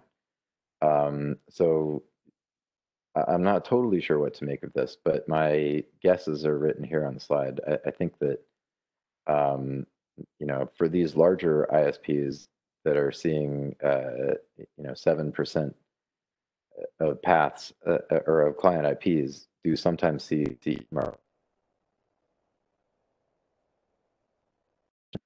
because it's quite a lot more people than you might otherwise guess. The smaller ones, so the largest dot on this chart is 103K client IPs in the ASN, and the smallest is 510. So some of these tiny ones are really pretty small. There's another filter I didn't mention here. This also is a little bit covered in the backup slides. There's I'm filtering for ISPs that had at least 100 clients that ever asked for ECN. So even in the 500 IPs, we have at least 100 clients that sometimes ask for ECN. But so the 3% that you're seeing here could be as low as 3 for a very small, 3 individuals for a very small IP. So I don't think that's particularly indicative of anything. It also should be noted that what we can see is a lower bound. So these are connections that or client IPs that actually on some of their connections did see CE marking. So there's the July line and the March line. You can see that between March and July, it increased quite a bit, and that we get a lot more in the way of large ISPs that have done something. However, that said, it remains quite small overall. This also does not represent most of the CE marking paths on the internet. These are the top ISPs that seem to be doing something with it. But if you look at the top 100, so it continues down to a smaller long tail here, but out of the top 100 of the 800 or 1,000 ISPs that pass the filters, that only represents 1/40th of the CE marking paths on the internet. So I'm concluding that most CE paths on the internet are not ISP managed. Most of them are probably these home router kind of deployments that are widely available. But of the ones that are ISP managed, there's not that many, but they seem to be growing somewhat. The reason I'm distinguishing between ISP managed and not is because we were interested in the question of whether a home router deployment would be able to address the latency issue mostly, or whether it really would need something done by the ISP. And my tentative conclusion here is that it probably needs something done by the ISP. It's not good enough to do it in home routers predominantly. So what I'm looking at here is the samples that I'll be presenting are all just the SYN to the SYN ACK to the ACK. So this is just a snapshot, one per connection. That's right when the connection opens. And I'm not saying anything about the home router's AQM impact on self-congestion during an active TCP flow. I'm looking for mostly like what you would see in a gaming scenario where you've got a lot of chatty back and forth, but not a great deal of bandwidth. And I took the TCP handshake as a decent proxy for this kind of measurement. And what I'm seeing is that CE marking paths still experience a pretty high latency variation according to the ASN that they're in. That is different depending on which ASN they're in. Where did my? So the charts I'm showing are for 1 day of data. I was doing 1 day at a time, just partly because of the way it's partitioned for my access. This covers. I've done this separately on a few different days, but not in a really consistent and organized way. So I just sort of did spot checks for consistency between days and kind of qualitative judgment of the done any like putting the days together to make good sense out of them. So I picked 2 particular ASNs to go over. These are chosen to be just sort of from the kind of leading edge and from the middle of the pack of the ASNs I had available. And also I wanted to give a shout out to the presentation also a couple of years ago about, I think it got me thinking about the right way to do that. Links there, that's a good one. So what I filtered for, I was looking for the, trying to isolate the effect on the access network. So as a CDN that has a large edge deployment, we were looking for like what is the impact that we cannot address by sort of mapping better or having more edge servers out there. Like what are we going to be seeing even if we do everything perfect on the server side? And I'm looking for the latency span. So I took only client IPs where I had at least 50 samples from the same data center to the same client IP in the same day. And I topped it out at 300 samples from any data center to the client IP. And the reason for that is to exclude carrier grade NATs and VPNs, which have you know, a very wide variety of paths. And again, in the backup slides, there's a chart that shows like why I think 300 is about the right cut. And all of the client IPs that made it into the end had at least one RTT sample that was 20 milliseconds or below. So after these filters, I get about 5.3 billion samples across 31 million client IPs. There's 11 million of these client IPs that ever negotiated ECN, and 33,000 of them that ever saw markings. So the data, also one other point to make is that I talk about client IPs because that's kind of an easier way to think about it. But each of the points in the charts is actually looking at a data center to client IP pair. So there might be multiple different data centers that talk to the same client IP, but those would show up as separate points in the chart. But the same client IP cannot appear more than 6 times, and probably not more than 5, because it would not have passed the filters if it did that. So the charts say pairs, but I'll be talking probably about client IPs instead. So the quote good ISP, this is kind of what I see. So there's 8 different CDFs here essentially.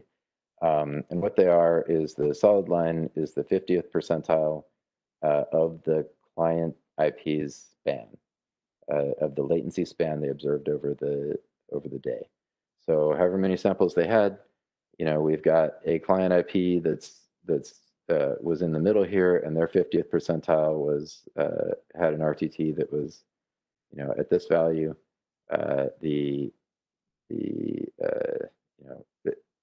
And then we have the same chart for the 75th percentile, the 91st percentile, and the 98th percentile.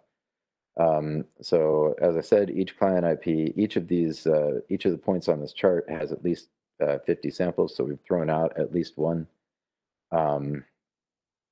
And at least the top outlier. But these 98 percentiles values of the latency span for the client IP, then each of those clients would represent some point on this chart. And another point worth noting is that the same client might have, you know, a 98th percentile up here and a 91st percentile down here. They're not necessarily the same client all the way across.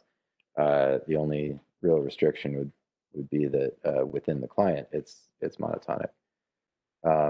But so given that, what we've got is the green charts are the baseline. So that's all of the data points within that ASN, and the blue ones are just the CE marking paths. Whether or not those mark, any client IP that ever in the day saw a CE mark is included in the blue chart. So you can see that this is what, about 0.2% ish of the IPs that were in the filter. So these are all within the same ASN. And one interesting thing to note is that in this case, it looks like some of the CE marked, some of the CE marking paths actually had a worse 98th percentile than the overall paths. I'm not sure if that's selection bias or if it's an artifact from running an AQM. But this represents an ISP where we think there's not an ISP managed marking deployment. These are the kinds of numbers I have for this. I have probably 1,500 of these charts, I guess. So I just picked one out to be illustrative here. Per day that I run. So a middle ISP is just chosen from the middle of the pack according to their 91st and 98th percentile. And this is about what we see there, where it's the same thing, but the pink line is CE marking and the orange line is the overall latency spans that we see. And the conclusion comes from, if you just look at the overall values of the good ISP versus the middle ISP, it's pretty clear that this is, being in the good ISP is dramatically better than doing CE marking in the middle ISP. So this is pretty typical. It's not universal. And again, I have another chart in the backup slides of a different middle ISP where it was a better value for marking CE, for CE marking paths. But this is sort of the evidence that I'm using to conclude that we cannot solve the latency problem by doing home router deployments. So for, where do I want to take this next? I feel like there's a lot of unexplored questions in this data, but it's, I had to tell my corporate overlords here that I could easily spend 6 months or a year digging on this and come out with no concrete recommendations for what we should actually do in our network. And so I'm basically dropping this unless somebody reaches out to me and is interested in developing this further. So yeah, do that if you think it should be developed further and you have some ideas on how to do so. Just wanted to get that out there and let people know kind of what things we're seeing. And I will take questions if there are any. All right, thanks, Jake. Yeah, there are a few. We've got 3 questions for you that I'm going to ask on the questioner's behalf. Bob Briscoe first asked the question. Back on your slide 5, you were showing CE marking prevalence, and Bob asked,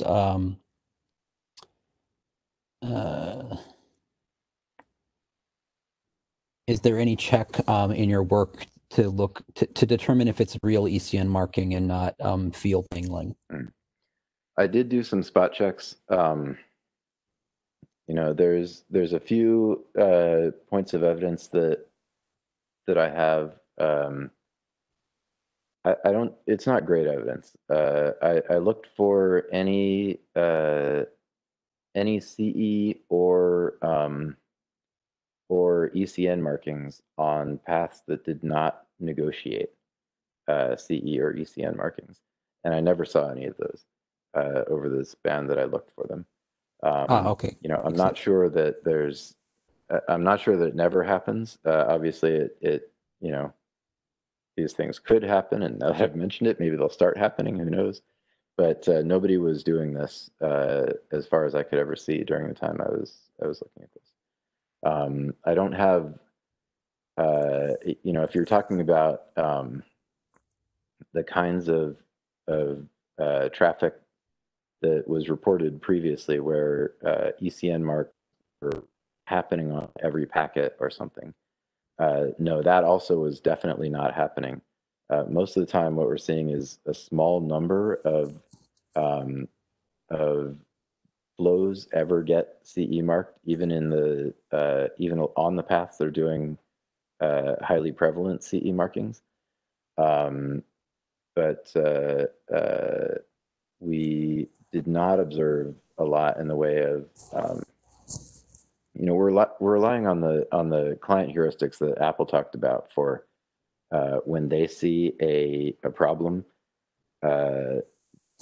where like every packet is marked, then they will sort of cut off the negotiation of ECN.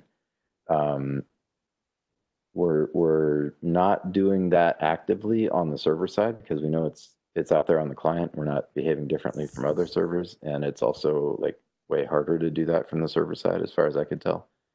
Okay, let's jump to the other two questions.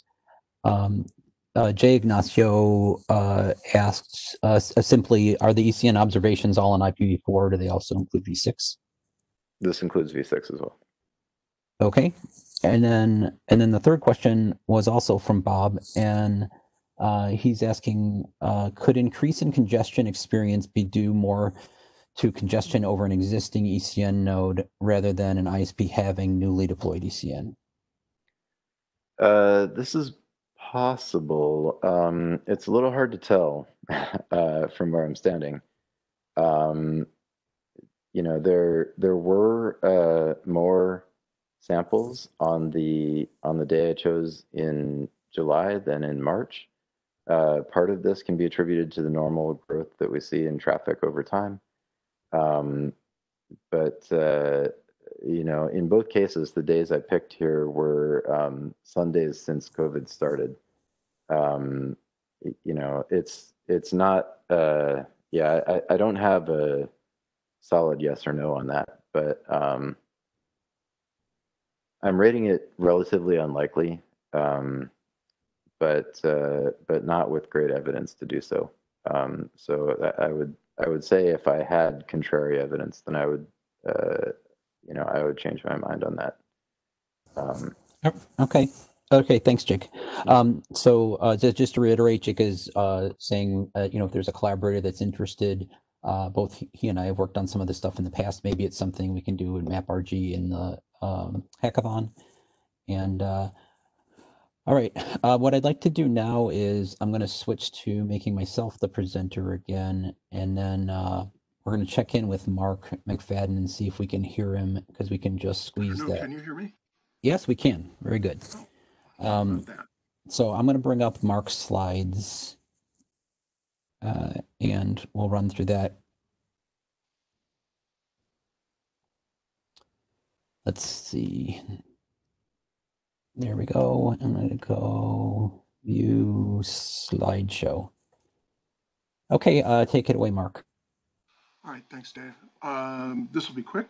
This is completely different from the other presentations that we've had today. This has been motivated by some work that is going on. Oh, maybe we could go back one slide here. Yeah, sorry about that. That's okay. Anyway, there we go. I'm sorry, you want this? That one right there. So thanks. So this has been motivated by some work that's going on in the IAB, and it was a sort of thought experiment originally. A very old RFC 3552, gives guidance to authors in terms of crafting language for security considerations, but that is actually pretty old if you think about it. And so what we thought was, what if you actually examined the RFCs since 2003, looked at the security consideration sections, and tried to determine whether or not there were fundamental and crucial changes to the threat model for the internet, and also significant changes to the way that people were writing the security consideration section. And this isn't just a sort of piece of independent research. The idea was really to inform some of the other work that's going on in the IAB. So next slide, Dave.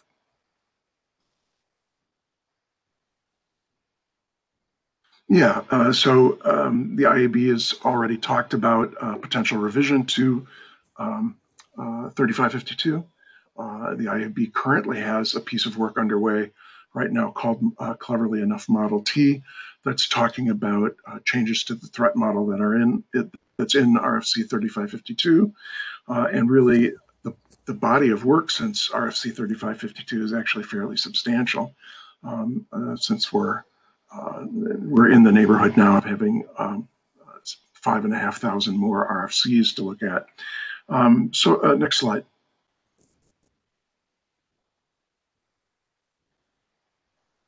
Thanks. There's two things going on here. First of all, I published a draft that actually talked about a possible methodology for doing research on the security considerations text that are in RFCs. And it really proposes a pair of components. One is a quantitative component, and more about that later. The quantitative component is really a textual analysis of the words that are in the RFCs, and then a qualitative analysis. And so what the draft does, what the proposed piece of research does, is propose this methodology. And what you'll see in a moment is that this proposed methodology, one part of it, we've done an experiment on. So the next slide, please, Dave. So what the methodology is in search of is comments for improvement. Basically, except for an experiment that I'll report on in a minute, the actual methodology hasn't been implemented yet. There's no one who's actually executed it, although there have been volunteers who've stepped up to the plate and said they'd be interested in doing it. Things I wanted to take some time on here is to report on a quantitative experiment that we've done. And the draft also reports on that quantitative experiment, so you can find out more details in the draft. And next slide.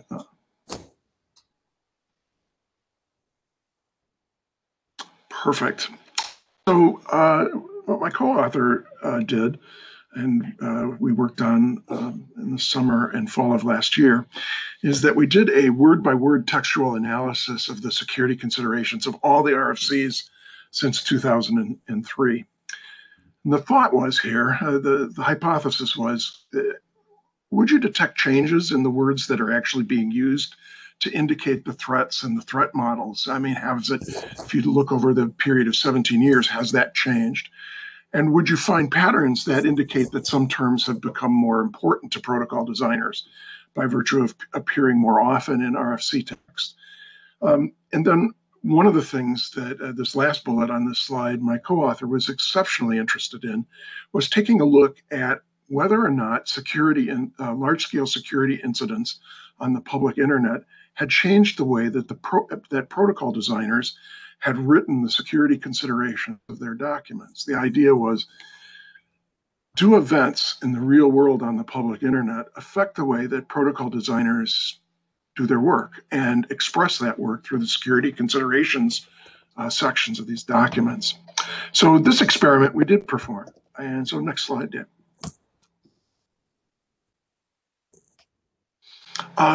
My co-author actually executed a experiment that was consistent with the quantitative part of what's in the draft, the quantitative methodology. And basically what this does is it uses a set of Python scripts to extract the security considerations document out of the texts of all of the RFCs, and then parse each one of them and get word frequency counts for each. It's a little more complicated than that. There, for instance, it supports stop words. We omit words, and you'll see in a second that we conducted a second experiment to see what the indication of normative words were in security considerations documents. And I'll report on that in a second. So next slide. So the parser that we used was basically an open source parser. It removed all non-textual material, and it removed what we call stop words, words that are either words like a, and, those sorts of things, or other words that wouldn't, in our judgment, be related to the protocol itself. It also removed some other materials, for instance, RFC references and anchor URLs and so forth. And then it took all of that text and it parsed it into files by year. So the RFC was actually parsed year by year so that we could actually have sort of a time series of what the RFCs looked like, or the security consideration sections of the RFCs. And then for each one of those years, it built a frequency list of all the words that weren't in the designated list of stop words. So next slide.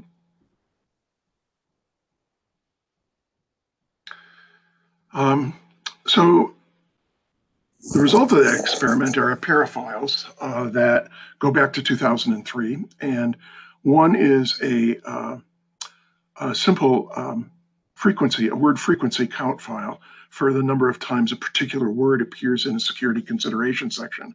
And one of the things we were looking for, of course, was, well, do new words start to appear as we move forward in the years or in response to particular attacks? And a second thing we did was to actually do an RFC count of how many security sections actually referred back to previous RFCs, what those RFCs were, and what the quantitative data was for that. So Dave, could I go to the next slide?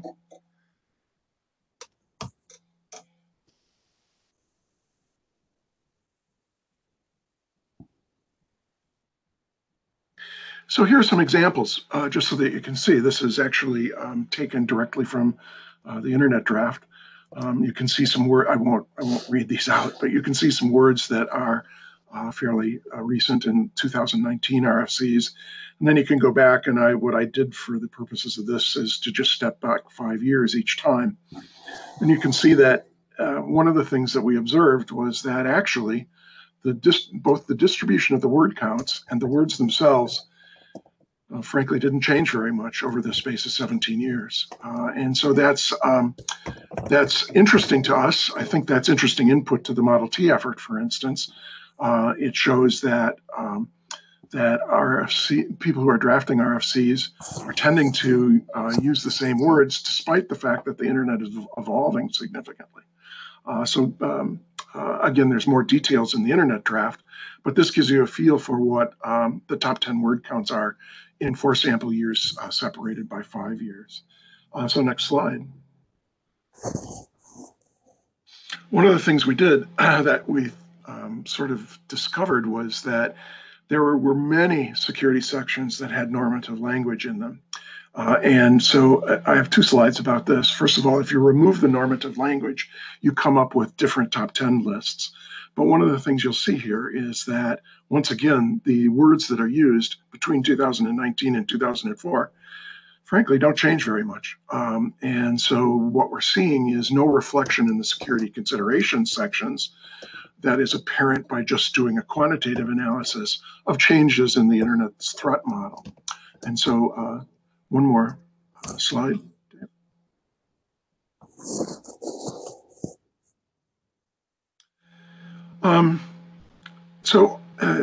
A couple results here.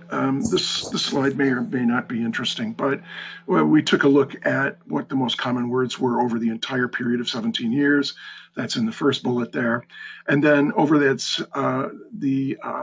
same 17 years, here's a list of, in order of their frequency, what the 75 most frequent words are.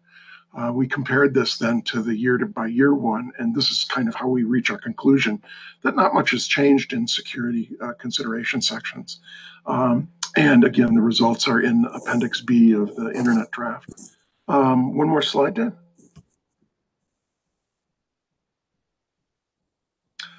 And so here are some conclusions we drew. And I've already talked about them, so I won't, in the interest of time, bash this too much, but there really isn't much in the way of major changes if you're just doing word counts of the security consideration sections and actually look at that. That's in the draft proposes that you also do a qualitative analysis, and my co-author and I have not done that yet. It turns out that the word may appears more often than any other normative language in security consideration sections. We found that to be extraordinary. That the word may instead of must appears much more often in security consideration sections, and so that also is input to the IAB and input to other conversations about the internet threat model. And my last slide is just contact details, Dave. I'm happy to, first of all, have comments. Second of all, if anyone wants to talk about helping with the qualitative analysis of the data, happy to talk about that as well. Thanks, Dave. Okay, thanks, Mark. Nina, did you see any questions in there? If not, I just have one. I love the idea of using the artifact that is the RFCs as a way to determine whether the engineering is moving with the real internet. Was there any real life internet phenomenon that you could correlate with the change in either quantity of words or just the quantity of the security considerations itself? I mean, you'd think you'd see evidence of the IAB or the IETF's policy changes even, huh? So we looked at one particular case. This is mostly an anecdotal story, but we looked at the Dynattack, and we thought that certain changes to certain maintenance for TCP, we would have seen changes to the wording there, and we didn't. And we also looked at the latency issue, right? So, for instance, Dave, if we look at, as an example, the Dynattack, one of the things we said was, well, we wouldn't start to see changes in the RFCs until about a year, 18 months later because of the publication, the pace of publication, right? But when we looked at that particular example, we didn't see much in the way of change. And we actually went back and looked at, we targeted particular series of RFCs. For instance, we went to a IETF area and then limited the examination to just, for instance, the internet area. And the results were pretty much the same. So, and I see in the chat room that Bob suggests that, privacy should have been appearing more. And I agree with you, Bob, but it simply doesn't show up when you do the word count. And the word pervasive surprisingly appears in very few RFCs, even after the IAB statement on pervasive monitoring. So while we have a very, very strong statement from the IAB about pervasive monitoring, we actually don't see those words showing up in the RFCs afterwards. All right, thank you. We're going to have to move on because we have just enough time to get the rest of the presentations in. So we're going to switch to Philip Brun next. I'm going to make you the presenter, Philip.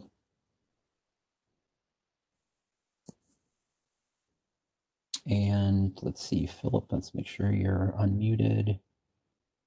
Yeah, hi. Okay, you're ready to go. Yeah, so I'm Philip and I'm working for Ericsson. I want to tell you something about the behavior of TCP cubic that we have discovered in the context of my master thesis when doing measurements with cubic connections on mobile radio networks. So here you can see our measurement setup in the middle. We have deployed an HTTP server that is directly connected to the core of a mobile radio network and an HTTP client that connects to the radio access network through an LTE modem.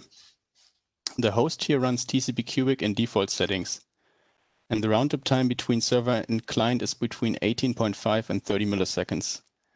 And last of all, the radio link here can be seen as ideal in terms of a stable signal quality and no interference or cross-traffic. So then taking this measurement setup and doing file downloads, we measured the total transfer time that also includes the time for the connection setup, etc., and calculated the file throughput as file size divided by transfer time. When we then plotted the empirical CDF for two different file sizes, we were actually surprised to see that the file throughput shows such a significant variance. So for example, for a 5 megabyte file, we have samples between 30 megabit per second and 50 megabit per second. So part of this is due to the current Linux implementation, and the fact that a smaller file seems to show a larger variance compared to a bigger file then led us to the conclusion that this might have something to do with the slow start.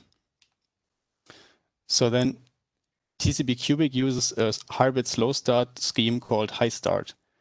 So the window growth function is actually the same as in TCP Reno, but high start has two mechanisms to find a suitable exit point. So an exit point before we lose any packets. One of these mechanisms looks at the ACK train length, so the length and time of back-to-back ACKs that return to the sender.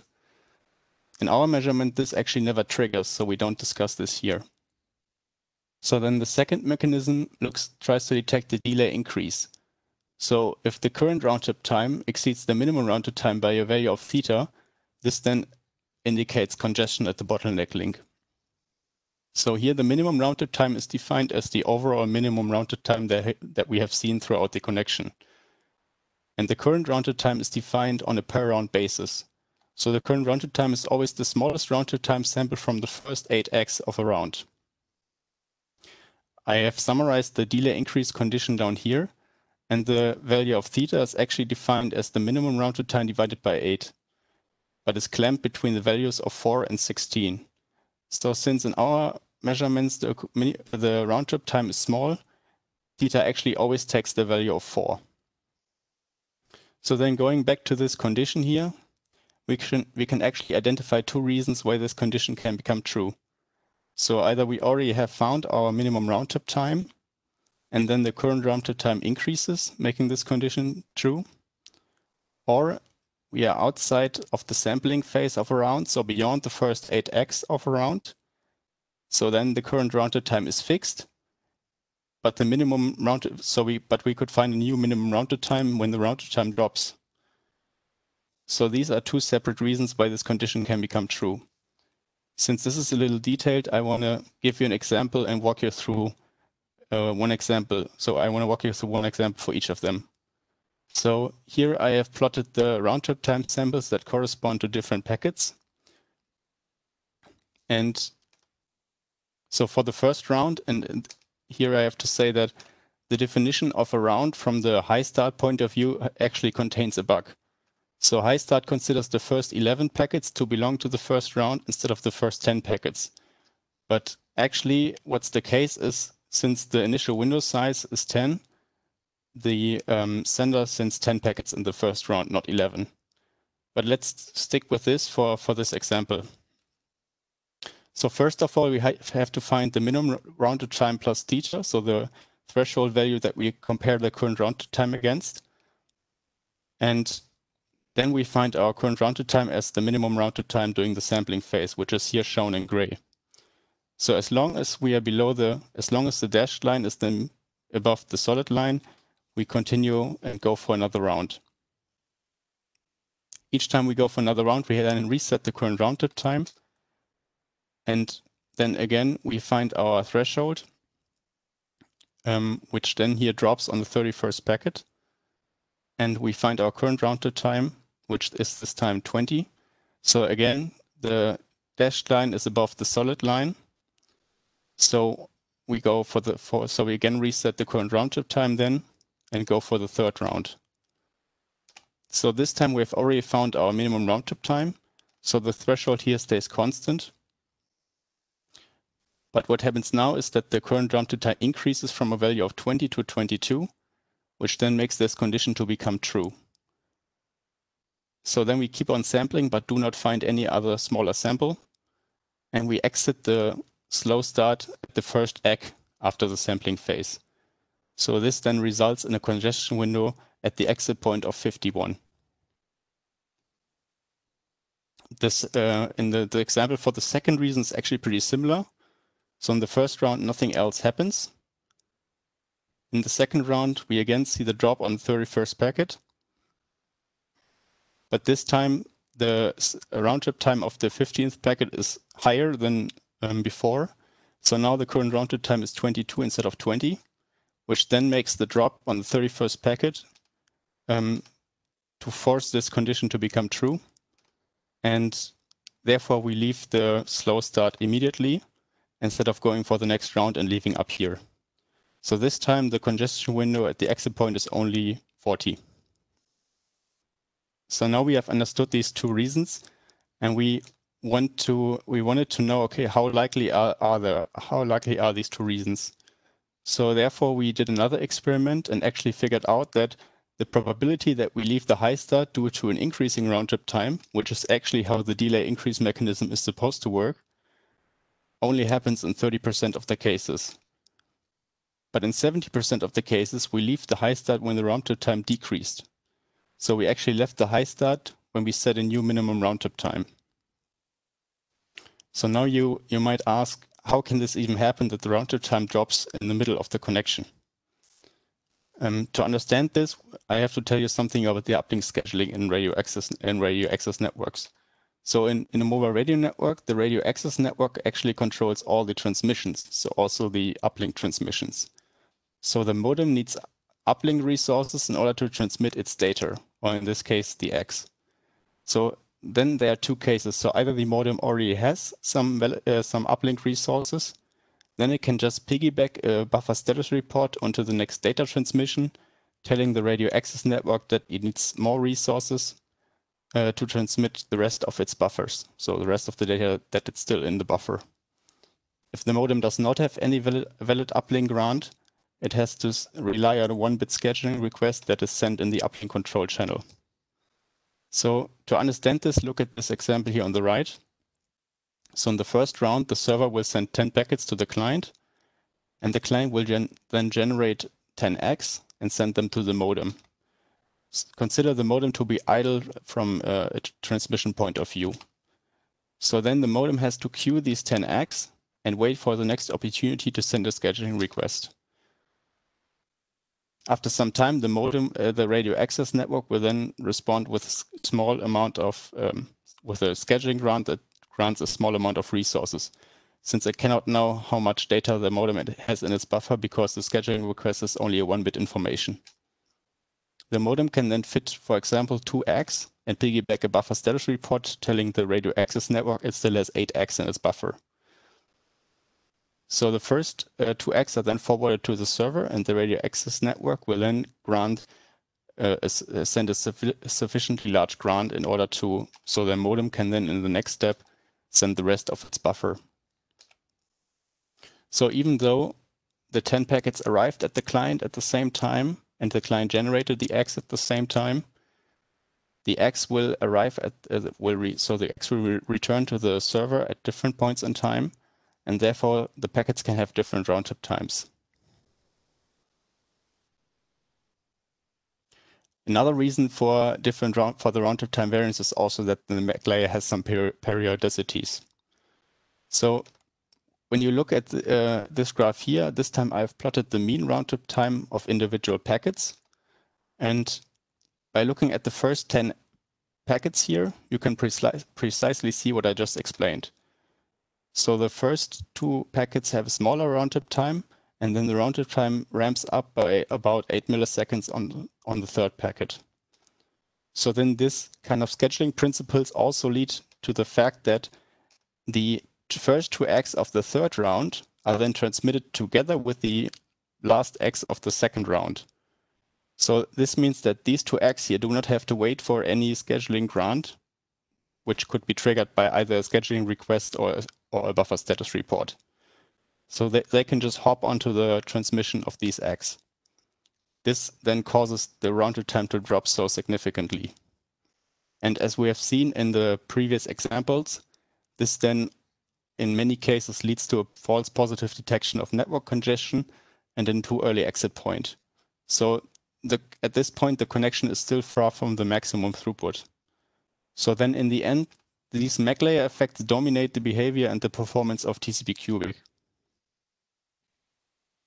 So to conclude, so we have seen that cubic connections can see a significant variance in the file throughput, which is due to the high start that usually, or in many cases, fails to find a suitable exit point due to the latency variance of LTE.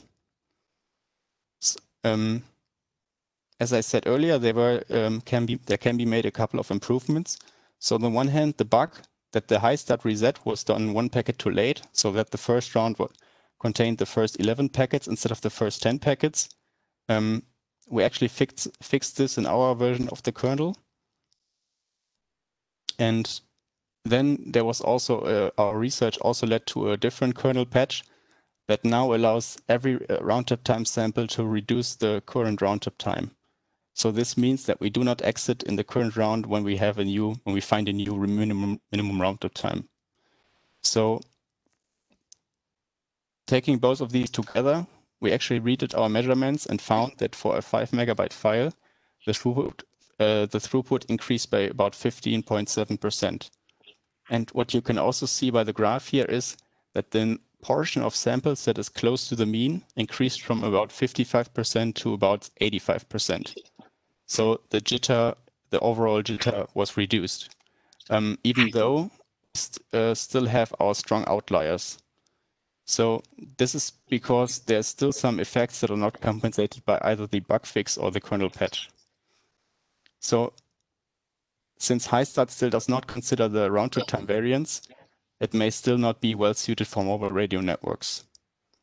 And in the end, it's important to say that even though we conducted our trials with LTE, we presume that the same effects will also happen on 5G, since there we use the same kind of uplink scheduling principles. This is actually it. All right. Thanks, And Philip. I'm willing to answer questions now, or you can also send us an email later. So either me or my colleague Maciek, who worked with me on this. All right, Philip, thank you so much. There's been a little bit of a lively discussion about HiStart in the chat session, and I'll suggest that those folks do what you just suggested, take it offline with you by email, or you can use the MAPRG mailing list as well. For instance, Bob Briscoe commented that HiStart is on by default in Linux Cubic. But according to a mini survey, he says he did of 4 to 5 CDNs about a year and a half ago. For instance, Google, Microsoft, and Apple, all but one had disabled HiStart. Do you have a comment, Phil, before we wrap up? No, I don't. I just, okay. As we saw it, it really can behave badly when used on mobile radio networks. So. Okay. Thanks. So in the interest of time, because we just have 25 minutes for 25 minutes of presentations left, we're going to switch to Mike Kosek being the presenter. And let me do that by finding Mike in the participants lists here. And we have a little bit of, as Mike gets set up, I'm going to paste in the chat right now a link to an Etherpad that Miria, my co-chair, who's on top of things better than I am, reminded me we're supposed to be maintaining what are the blue sheets, where basically you just sign your name and your organization and to say you were at the meeting. So it'd be a big help to us if you would visit that URL. I just posted there, the Etherpad MAPRG URL, and just add your name and affiliation there. So we get a list that approximates I saw about 74 participants on today, and we've got 56 right now. So in the next half hour, if you could sign that would be great, just like you would if we were at a real IETF meeting. Mike, I'm going to hand it over to you. You're ready to go. All right, thank you, Dave. So this is a quick recap on our work of TCP conformance, which has been presented at PAM in March of this year. So TCP has been analyzed in the past decades. However, every study focused on different aspects of TCP and TCP extensions. And our question was, okay, how is the conformance to the minimum requirements? So the basic requirements, which are phrased by the must keywords in the RFCs. And for this, we chose an active scanning approach. We did controlled testbed environment measurements, first of all. We followed up with a large-scale measurement campaign. And for this, we used the tracebox approach to also detect middlebox interference with these minimum requirements here. So for our test cases, we looked at the RC 793 BIS, the draft 14 version. And we looked at different aspects. So we checked if the checksums are correctly validated, if options which are unknown are correctly ignored, if the MSS which are stated are the RC stated defaults, if the effective send MSS is honored, if reserved flags are ignored and zeros, and if the urgent pointer could be processed segments of arbitrary lengths. So with these test cases, we started out, and this is something we could, of course, only be observed on the wired. So there are a lot of more requirements in the RC draft, and we started with this because they, low-hanging fruit, I would say. First of all, we did some controlled testbed measurements. What we see here is that only Linux and lightweight IP showed full conformance to our test cases. When we look at Windows 10, then we see that the MSS defaults stated in the RC are used as a lower bound. So you cannot actually in this three-way handshake use something lower than it's stated in the RFC. For macOS, the 1024 bytes are used as a default regardless of the IP version. So this falls short of the IPv6 and exceeds the IPv4 defaults.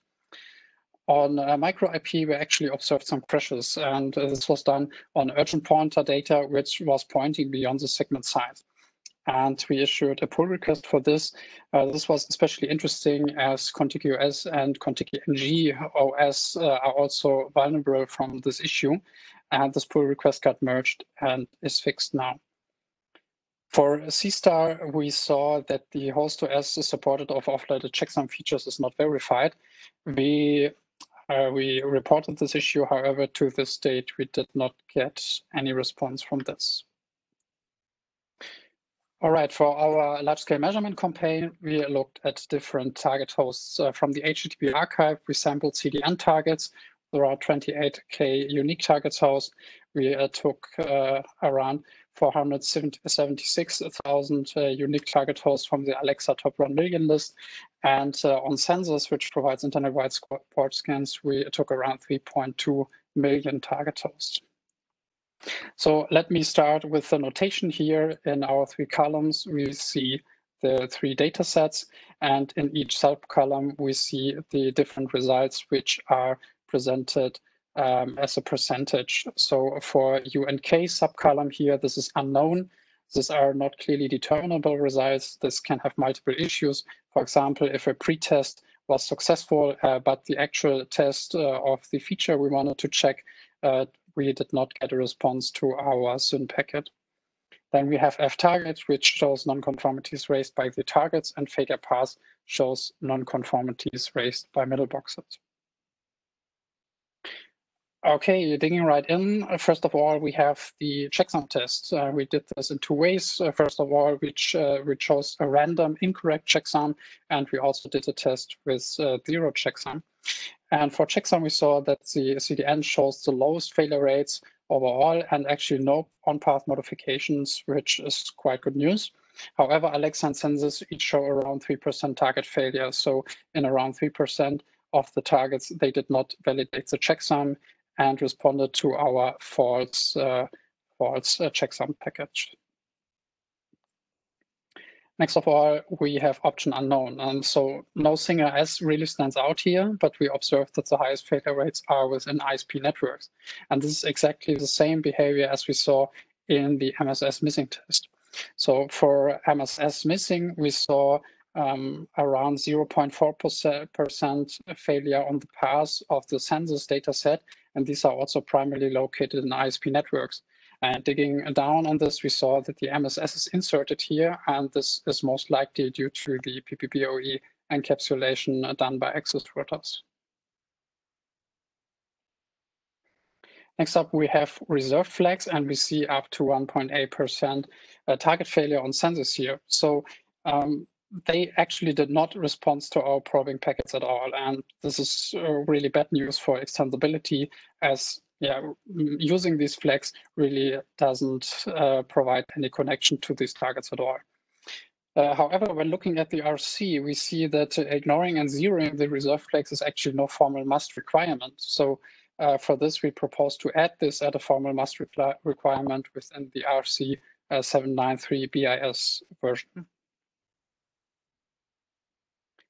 Lastly, we have the urgent pointer, and the urgent pointer shows the overall highest failure rates with up to 7.3% failure on the census data set. And these census fakes are primarily located in ISP networks again, and around 99% of these failures are just silently discarded the data, so no connection is possible using the urgent pointer with these hosts. The RC states for the urgent pointer that the usage is actually discouraged, but the implementation is still mandatory, and it might be an idea here to remove this mandatory implementation requirement to reflect its deprecation in the RFCs. All right, so that's for our quick recap. Please have a look at our paper if you're interested. There are a lot of more test cases and more details in there. We also released our data set, and we released our code. So our tool called TCP-Rec is on GitHub. Feel free to contribute. Feel free to share your results. I'm happy to progress this further. Thank you. Thanks, Mike. And we have a couple of minutes for questions. The first one that was in the chat was Jay Ignacio asked, how did you determine, this was during your results presentation, for instance, the results slide 2, how did you determine the middle box errors instead of targets? Yes, let me just bring up my backup slide here in our methodology.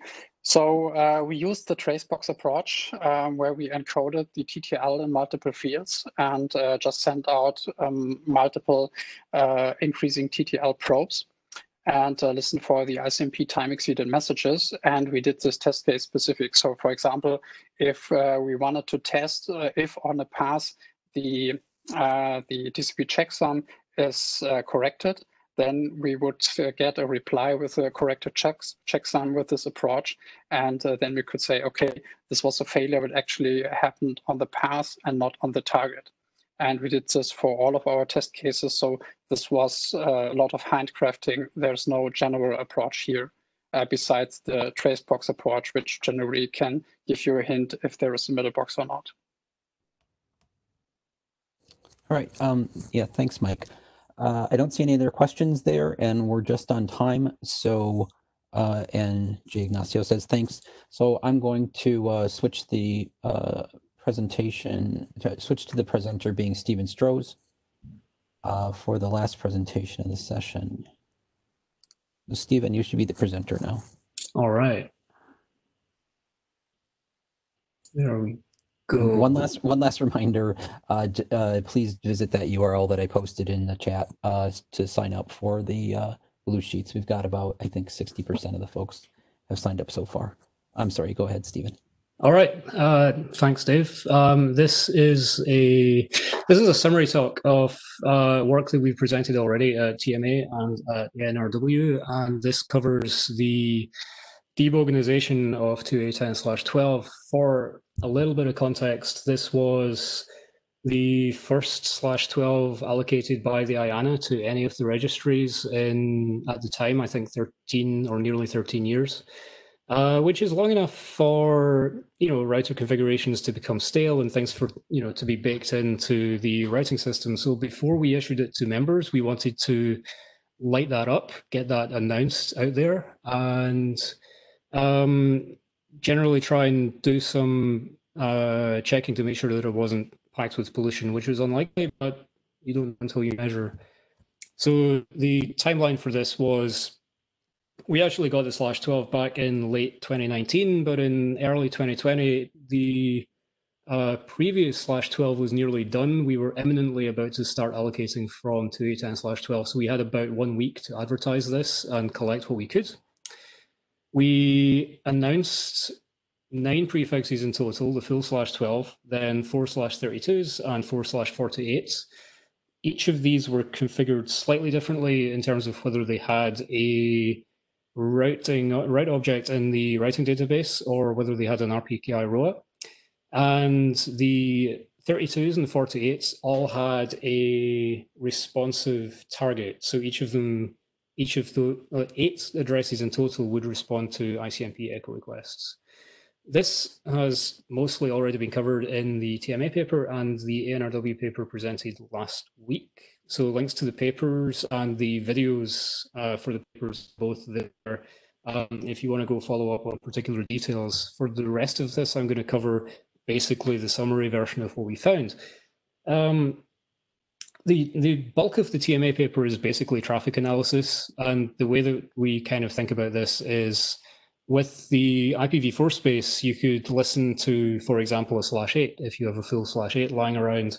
And depending on some of the behavior, you may be able to draw general conclusions about background noise to the IPv4 space. Like each v4/8 is going to be different in terms of what it attracts, but the v4 space is also small enough that you're going to see internet-wide, quote-unquote, scans.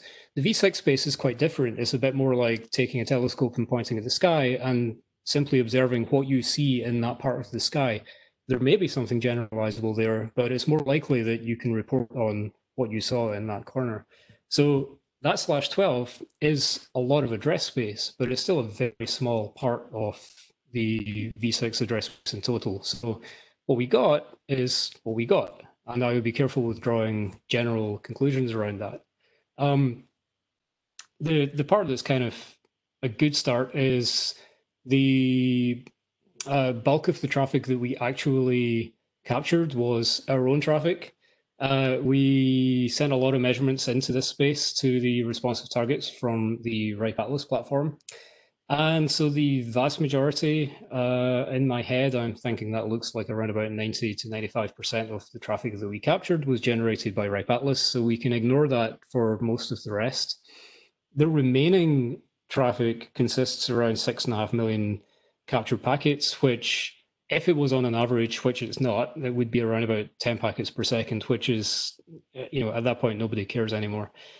The traffic can be carved out in a couple of broad categories. The bulk of the TCP traffic was what looked like an orchestrated traceroute campaign to locate responsive, to do two things, to map out topology and then find anything that's responding in port 80. The UDP traffic was around about 50% DNS, and the bulk of the ICMP traffic was solicited echo requests to the addresses that we set up. So for each of those in turn, around about 5.5 million of the packets contained a TCP payload, and they were doing some kind of TCP traceroute, right? So trying to repeatedly reach the same target, but with an ever-increasing TTL until it eventually gives up. All of that traffic has the same basic characteristics, so like the same source port, no payload, send flag is set, nothing else is active in the packet. The MSS value is set as if it's configured for an IPv4 world. There's a couple of glitches like that. And most of this traffic in the activity graphs that are in the TMA paper arrived in a couple of short periods very near the start of the study. So like very soon after the full /12 was advertised, this TCP scanner lit up. My gut feeling is that whatever this thing is, I don't know who's running it really, whatever that thing is, it was never expecting to see address space that large, and something bugged out in whatever the platform was, and it started sending far too many packets into the space. And my gut feeling for that, the reason I have that gut feeling is that once we lit up the 32s and 48s, there were specific trace routes into those addresses, but at a much lower volume. So those lit up very quickly and then stopped very quickly, which was good. Basically, they bounce around in random addresses, though. There was a distinct port scanning operation from one origin to around about, sorry, I have target addresses in the next slide. Around 164,000 packets doing port scanning from one origin. And then like tens of thousands with a destination port 443 and an ACK flag set. I can't remember if they have payloads, but I figure something is either backscatter or is bouncing around looking for resets rather than synax. And there's a lot of general noise that's otherwise uninteresting beyond that point. For the traceroute campaign, the addresses that campaign selected appear to be random bits filling the bottom 116 bits of each address. And the assertion there comes from like the campaign selects in total 261,000 targets spread across 261,000/64. Like it's not trying to do anything smart with particular addresses inside the /64. It's just trying to get something, whether it's topology mapping or not. The remaining targets are pretty well distributed. This graph on the right is ranked like most popular /64 target and going down from there. But there's 133,000 targets, and this forms a very, very long tail where many of the addresses are targeted maybe once or twice. The top target in that list was targeted the most for the port scanning campaign from one origin. And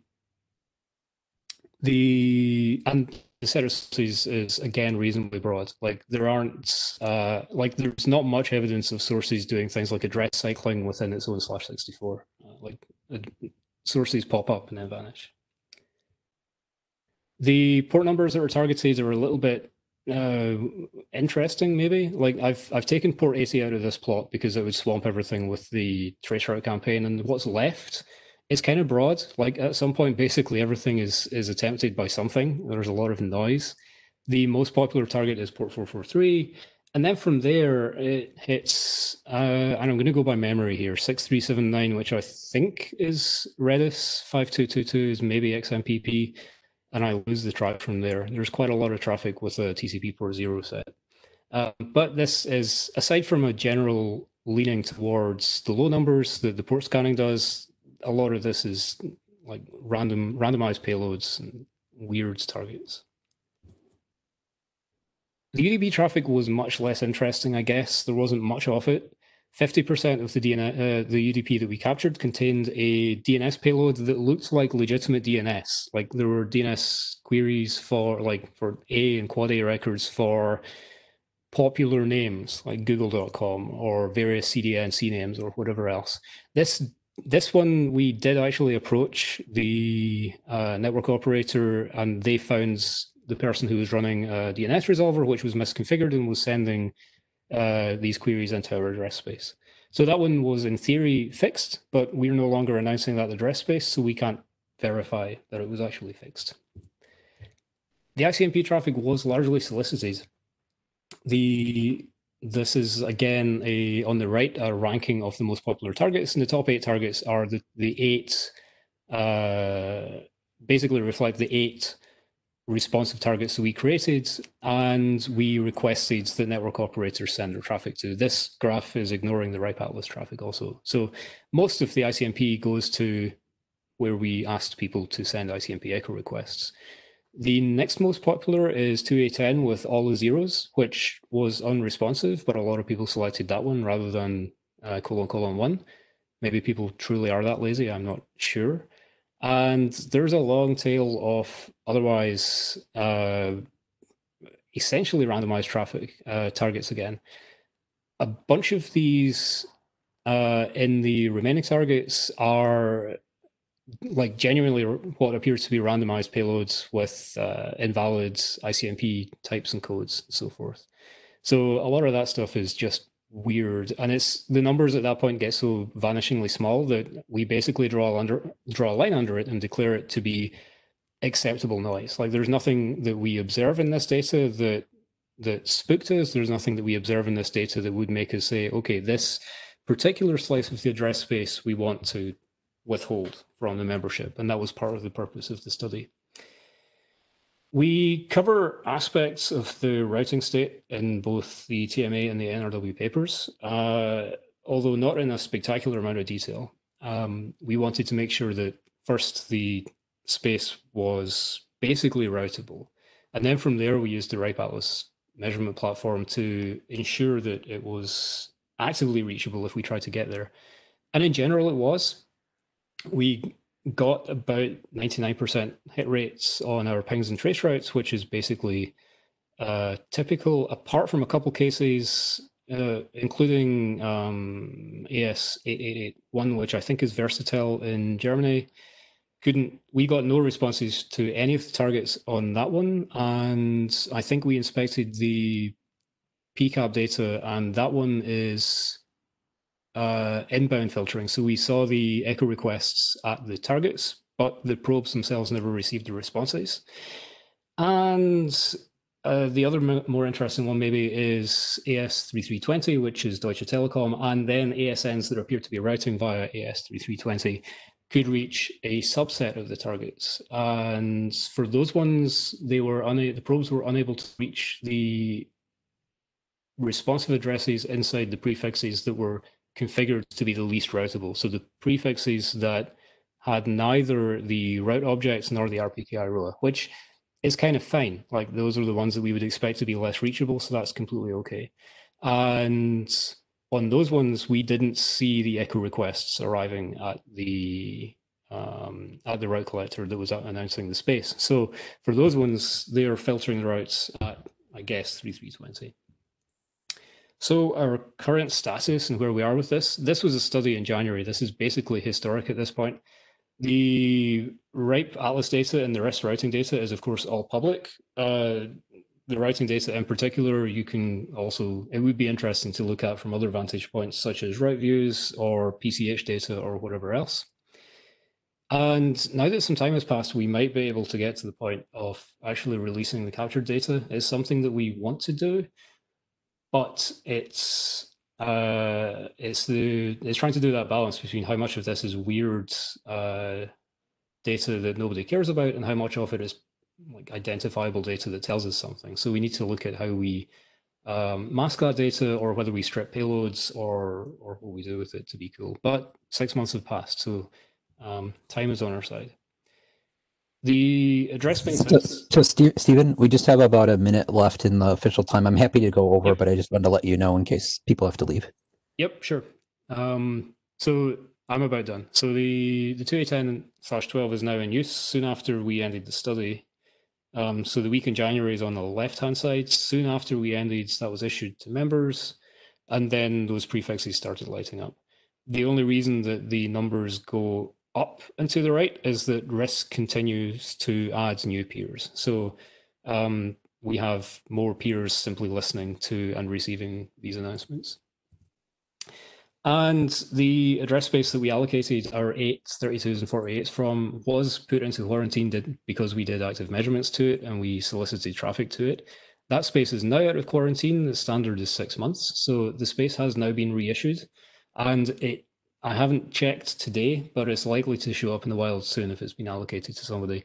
So there's a potential comparison there between the address space announced from our route collector system and the address space announced from somebody else, if somebody wants an interesting routing side study. And these are only my endnotes indicating what we did here. There isn't anything in this space that's entirely problematic. The routing and reachability seem to be good, and so we were completely happy going ahead and issuing that address space to our members. And that is my high-level summary of these two papers. So that's what I have. So I'm super happy to take questions. All right, thanks so much, Stephen. I don't see anyone in the queue in the chat session, so I think we'll wrap it up. Thanks so much to you and all of the presenters for participating in our measurement community and bringing this interim meeting together. Let us know. I want to thank Brian and Nina for doing this experiment with us, this joint meeting. Let either them or us, Miria and I, know if you like the joint meeting and how you'd like us to meet in the future. And I want to especially thank Miria for encouraging presentations and helping curate the content because she did a lion's share of it this time again. Have a good day, folks. All right, thank you. Thanks, bye. Bye-bye.